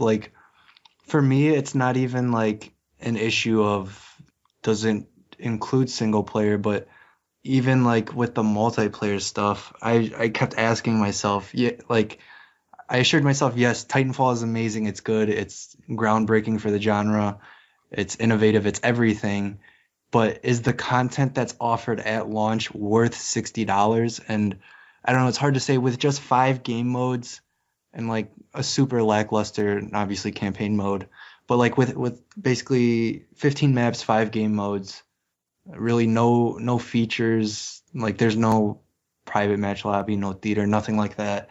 It's hard to say that if you were to just look at the list of things that Titanfall has to offer, it'd be hard to say, wow, that's worth $60. But it's I don't think it's worth $60, but it's a must buy. So it's it's weird for me. It's stuck. It's both a must buy, but not worth the price tag somehow. But I don't. Are you saying? I get what you're saying there, because Are it you- is something that from a multiplayer perspective offers a lot for the genre that it portrays, the first person shooter genre. But you do bring up very good points: the lackluster campaign, the lack of additional game types, and just private lobbies. But then again, you don't have private lobbies in Battlefield or Call of Duty. Well, no, you have it in Call of Duty. You don't have it in Battlefield. You have it in Battlefield does it in that you just have an empty server and you invite people and then close off the lobby. But yeah, it doesn't have a traditional lobby system. But Battlefield is a good example. A lot of people, I don't even know if a lot of people asked for it, but DICE apparently thought that tacking on a single player mode to Battlefield 4 would sell more copies than just keeping it a multiplayer game. And what ended up was I played the Battlefield 4 campaign, or at least tried to. I quit probably less than halfway through. It was so bad, and it almost it was I would have felt better paying $60 just for the multiplayer of Battlefield 4 than I would paying $60 for that campaign that makes me feel bad about buying the game along with the multiplayer. it was strange. But also that game was also riddled with a bunch of issues that still haven't been fixed to this day. But yeah, I don't have enough chance to play Battlefield 4. I have it for both the PS4 and Xbox One. It's like, and I've hardly played any of it. I honestly thought that when Battlefield 4 worked for me, it was like by far the game of the year for me last year. It was so fun. It honestly delivered on everything it said it would, at least for me. But like just the bugs and the crashes just absolutely ruined that game for me. And the campaign was just awful. Well, Battlefield's never been known for campaign. Yeah, exactly. And it's like, I would have just paid $60 for the multiplayer. I don't know why they bothered. So were you saying that with Titanfall, like on paper, it looked like it doesn't look like it would be worth $60, but like the but playing it, you do, or it's like not even that. It's just that like if like a friend of mine or like anyone were to ask, hey, do you think Titanfall is worth $60? I would be like, no, because it only has 5 game modes. The story mode really isn't anything additional content wise. It's just like a few cutscenes and some audio pieces. It's not worth $60. But then if a completely different friend were to like walk up to me and ask, hey, would you say that Titanfall is a must buy? I would say yes. So it's like, I don't know how to explain it. It's like a double-edged sword. But here's a good question. Has there really been another game that has really sold on the multiplayer market outside of Xbox Live Arcade stuff? Other than like... What do you mean? That's been almost just purely multiplayer. Well, other than Battlefield, probably not. So it's kind of hard to make the judgment on whether or not... It's like hard to because there's lots of single players out there that you pay $60 for and no one blinks an eye. Yeah. But it's for just something like this, that's kind of uncharted territory. Yeah. It's hard to like compare it to something when you have no comparison to make. But well, that's why I was curious to get your guys' input on that. Yeah. It's definitely one of those really shifty gray areas, and it's going to be something that will kind of be more defined, I think, throughout Xbox One's history, because we'll see more and more games start to utilize this infrastructure that's been laid out. But and then I wanted to ask you do bring up an interesting question, though. I wanted to. I think. I just want to say I think it is worth it. I think but I think that going off of what you guys are saying, like on paper, it as you guys were listing off all that stuff, I was thinking, I guess, yeah. Well, so the fact that after I played the alpha, it was enough for me to go out and buy the collector's edition, I think that says something. Yeah. And that may just be me being crazy, but it could be both. Yeah, it could be. But I had that much fun with the Titanfall multiplayer experience that for me, it was worth it in going out and getting the collector's edition. Mm-hmm. Yeah. Because the experience was so refreshing, so vitalizing. It's revitalizing and solid. Yeah, it really is. Minus the few minor bugs, but they'll address those soon. I personally can't think of any bug that I ran into other than the campaign. There's one that came out today. That's pretty funny. Do what? There's a burn card glitch. Really? Yeah. You get to like keep your burn card that, like, if you use a burn card that calls in a Titan, and then as you're spawning in the Titan, you switch to a different burn card. You keep your burn card that calls in the Titan, but you use the other one. So you basically get infinite Titan call-ins from what I learned from it. Pretty much. Yeah. Yeah. Am I the only one who likes being a pilot? I love it. I'll sometimes, or like the majority of the time, I guess, I'll call in my Titan and just put it on like follow mode or guard mode, to be honest. I'm in the Titan. Yeah. I don't think because if someone's out of their Titan, it's on follow mode. I know they're close by. Yeah. I know I can either crush them or shoot them. Yeah. And then take out their Titan. Is there a way to be able to tell if the Titan's in follow mode? Yeah. Whenever you look at it, it says autopilot. Yeah. I haven't noticed that. Yeah. But yeah, just super quick. Yeah, if you're on the fence and you enjoy multiplayer games, like if you're a campaign player, then yeah, this probably is not something for you. But if you're into multiplayer stuff, then like buy it. Like yeah, it will keep you glued to whatever you choose to play it on. Yeah, definitely. Yeah. And it's awesome. It's very awesome. Another funny thing about Titanfall 2, this is the last thing I wanted to bring up, was that it's running on a 10-year-old source engine. Yeah, which is crazy. It looks freaking fantastic. Yeah. But this is running on the source engine. Yeah. The same engine that runs Half-Life. Yeah, and like I look at Counter-Strike Global Offensive, which just released like maybe like 2 or 3 years ago, and then I look at Titanfall, I'm just like, holy crap! Like, that's ridiculously impressive. Whoever managed to do that at Respawn deserves like a raise 5 times over. Like, it's crazy. It's utterly amazing that this is run off of a 10-year-old game engine. Yeah, that's nuts. I don't know anything about. I don't know if that's props to the engine or props to the Xbox or all of the above. But that's just crazy. Yeah. And here's something that I guess not many people have thought of. If it's run off the source engine, personal servers in an update for PC maybe? Yeah, that's one thing I wanted to ask you guys was, like, Titanfall is kind of like, it looks like it's going to follow this trend of, like, developers releasing games, constant iteration.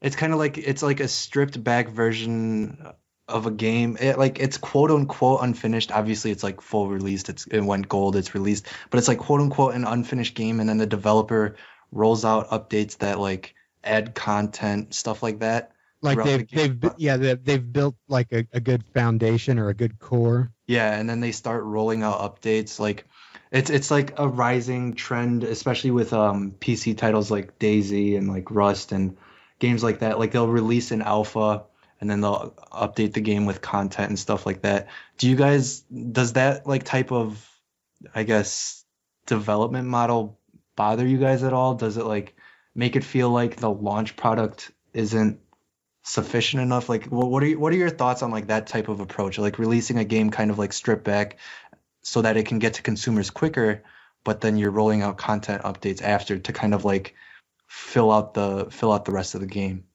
I think that if you're talking about like Titanfall adding different game types or private lobbies, like that. I'm cool with that. I don't though think that going back to Halo 4 super quickly, I don't think it's okay to like add the whole file share stuff and like that to a game after it's out. But yeah, adding different game types or features like the private lobbies and whatever, like I'm cool with that. As a matter of fact, I didn't even realize that it didn't or notice that Titanfall didn't have private lobbies till one of you guys mentioned it. Mm-hmm. But yeah, I don't have a problem with that. I think as long as the core of the game is set, then any additional things they add on, like game types and those kind of additional things that adds experience to it, but not necessarily adds what would be considered required functionality, I think that's fine. There's definitely a lot of freedom with that to the developer. Yeah, especially with like a new franchise. Yeah, so it's almost like, okay, I don't really have too many expectations for this franchise because it's new, but it does give some longevity to the game in a manner of you always have something to come back to. Yeah. You always have some new, fresh experience, in which case can be very beneficial for a game and help make the longevity. Make it last for much longer. So I'm not completely opposed against it, but you have to have a lot of that core functionality in there. Yeah. Yeah, you can't be adding to the core 3 months down the line. Yeah. Like the core has to be But you there. can add, you can build something on that. Yeah, you want to supplement. Yeah. Basically. Yeah. So that's all like. Yeah. Did you notice that the season pass is like almost suspiciously cheap? Yeah, it's like $25 or something. Yeah. Yeah. Which was really refreshing because I've never bought a single season pass yet, just because like a $50 or $60 commitment to content I know nothing about just seems way too much of a risk. And I'm glad I haven't taken that risk. Well, the War Games Map Pass was $25. Was it? Yeah. Yeah. I got the limited edition, so It came with it. Yeah. Yeah. Commitments to like content that I know nothing about other than the fact that it'll exist is kind of too risky for me. I feel the same way, but that hasn't stopped me from doing it. It's like I hate myself while I'm confirming my credit card. Yeah. So that was everything I kind of wanted to hit on the whole Titanfall and Halo stuff. All right, I'll whip out my list. No, I'm kidding. And here we are 3 hours later. But was there any bigger topics that you guys wanted to touch on before wrapping this up? I know we hit a lot of stuff, and I think we covered a good majority of it. Yeah, we covered a really good amount. Yeah, I think to sum up, to answer the question of the big topic, yes, 343 can learn from this. Oh, 100%, yes. And they can learn a lot from this. Mm-hmm. So that wraps up a 3-hour show. I don't think we've had a show this long in over a year. Awesome. Which is saying something. Yeah. But I want to thank you guys, Justin, Bryce, and APK for coming out and talking to us about Titanfall. Thanks for having me. Having massive, good discussions. Good discussions are what it's all about. Yeah, indeed, it really is interesting. So, everyone on the live stream, thank you for staying with us for a long, long time. You guys are awesome and you rock. For those listening to us via download or iTunes, you can find us on Twitch TV Thursday nights at 8:30 p.m. Eastern Time, which is when we do our live shows. You can come and join in on the conversations, chat with us during the stream, and just some really fun times in there. Especially tonight, we had quite a few people. I think maybe at any one time, we maxed out at maybe 17, 18 viewers, which is pretty nice. Mm-hmm. But make sure you check that out if it's something that you have time for on Thursday nights. If not, you can download us regularly on iTunes or via RSS feed, or you can find us on our website, podtacular.com. And while you're over there, check out our Facebook page, our Twitter, and YouTube, and subscribe and follow all of those accounts. And to contact us if you want to comment on anything that we talked about tonight or any of our past shows, or you have a topic you want us to discuss or anything Halo related, feel free to send us an email, submissions@podtacular.com, or you can go to our homepage and click on the Submit Your Stuff button at the top. You can also call our listener voicemail 240-200-HALO and leave a message that way as well. Keep it around 90 seconds for us, and we'll play it on an upcoming show. Make sure that you tune into or just check out our Wednesday night custom lobby. We call it Wacky Wednesdays. That is on Wednesdays at 8:30 p.m. Eastern Time as well. We have a good list of customs that we go in and play, and we have a new group every week, it seems.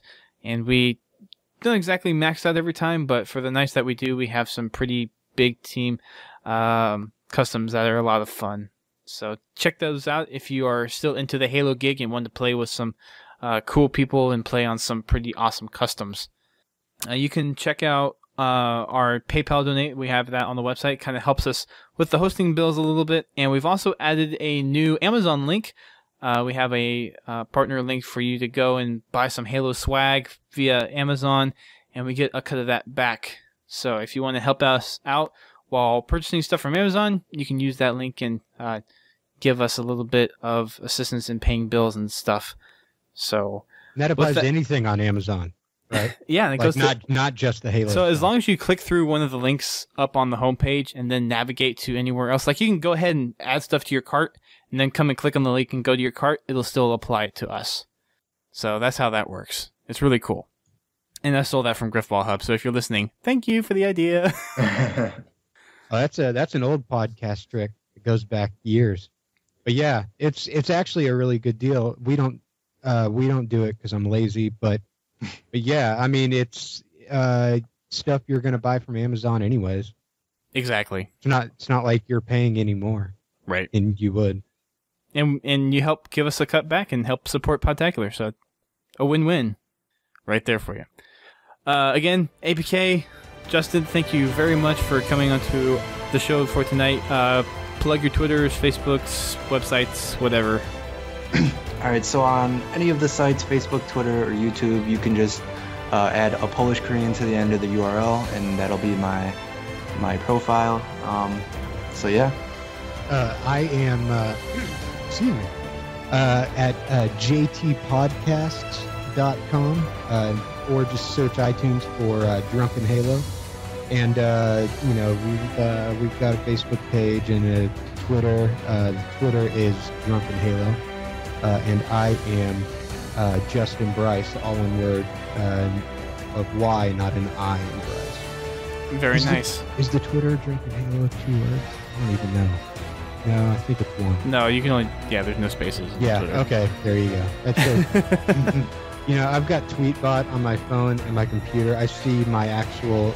my personal name. and the show accounts so little. But there you go. Yep. That's what it is. Yeah, Double so... check.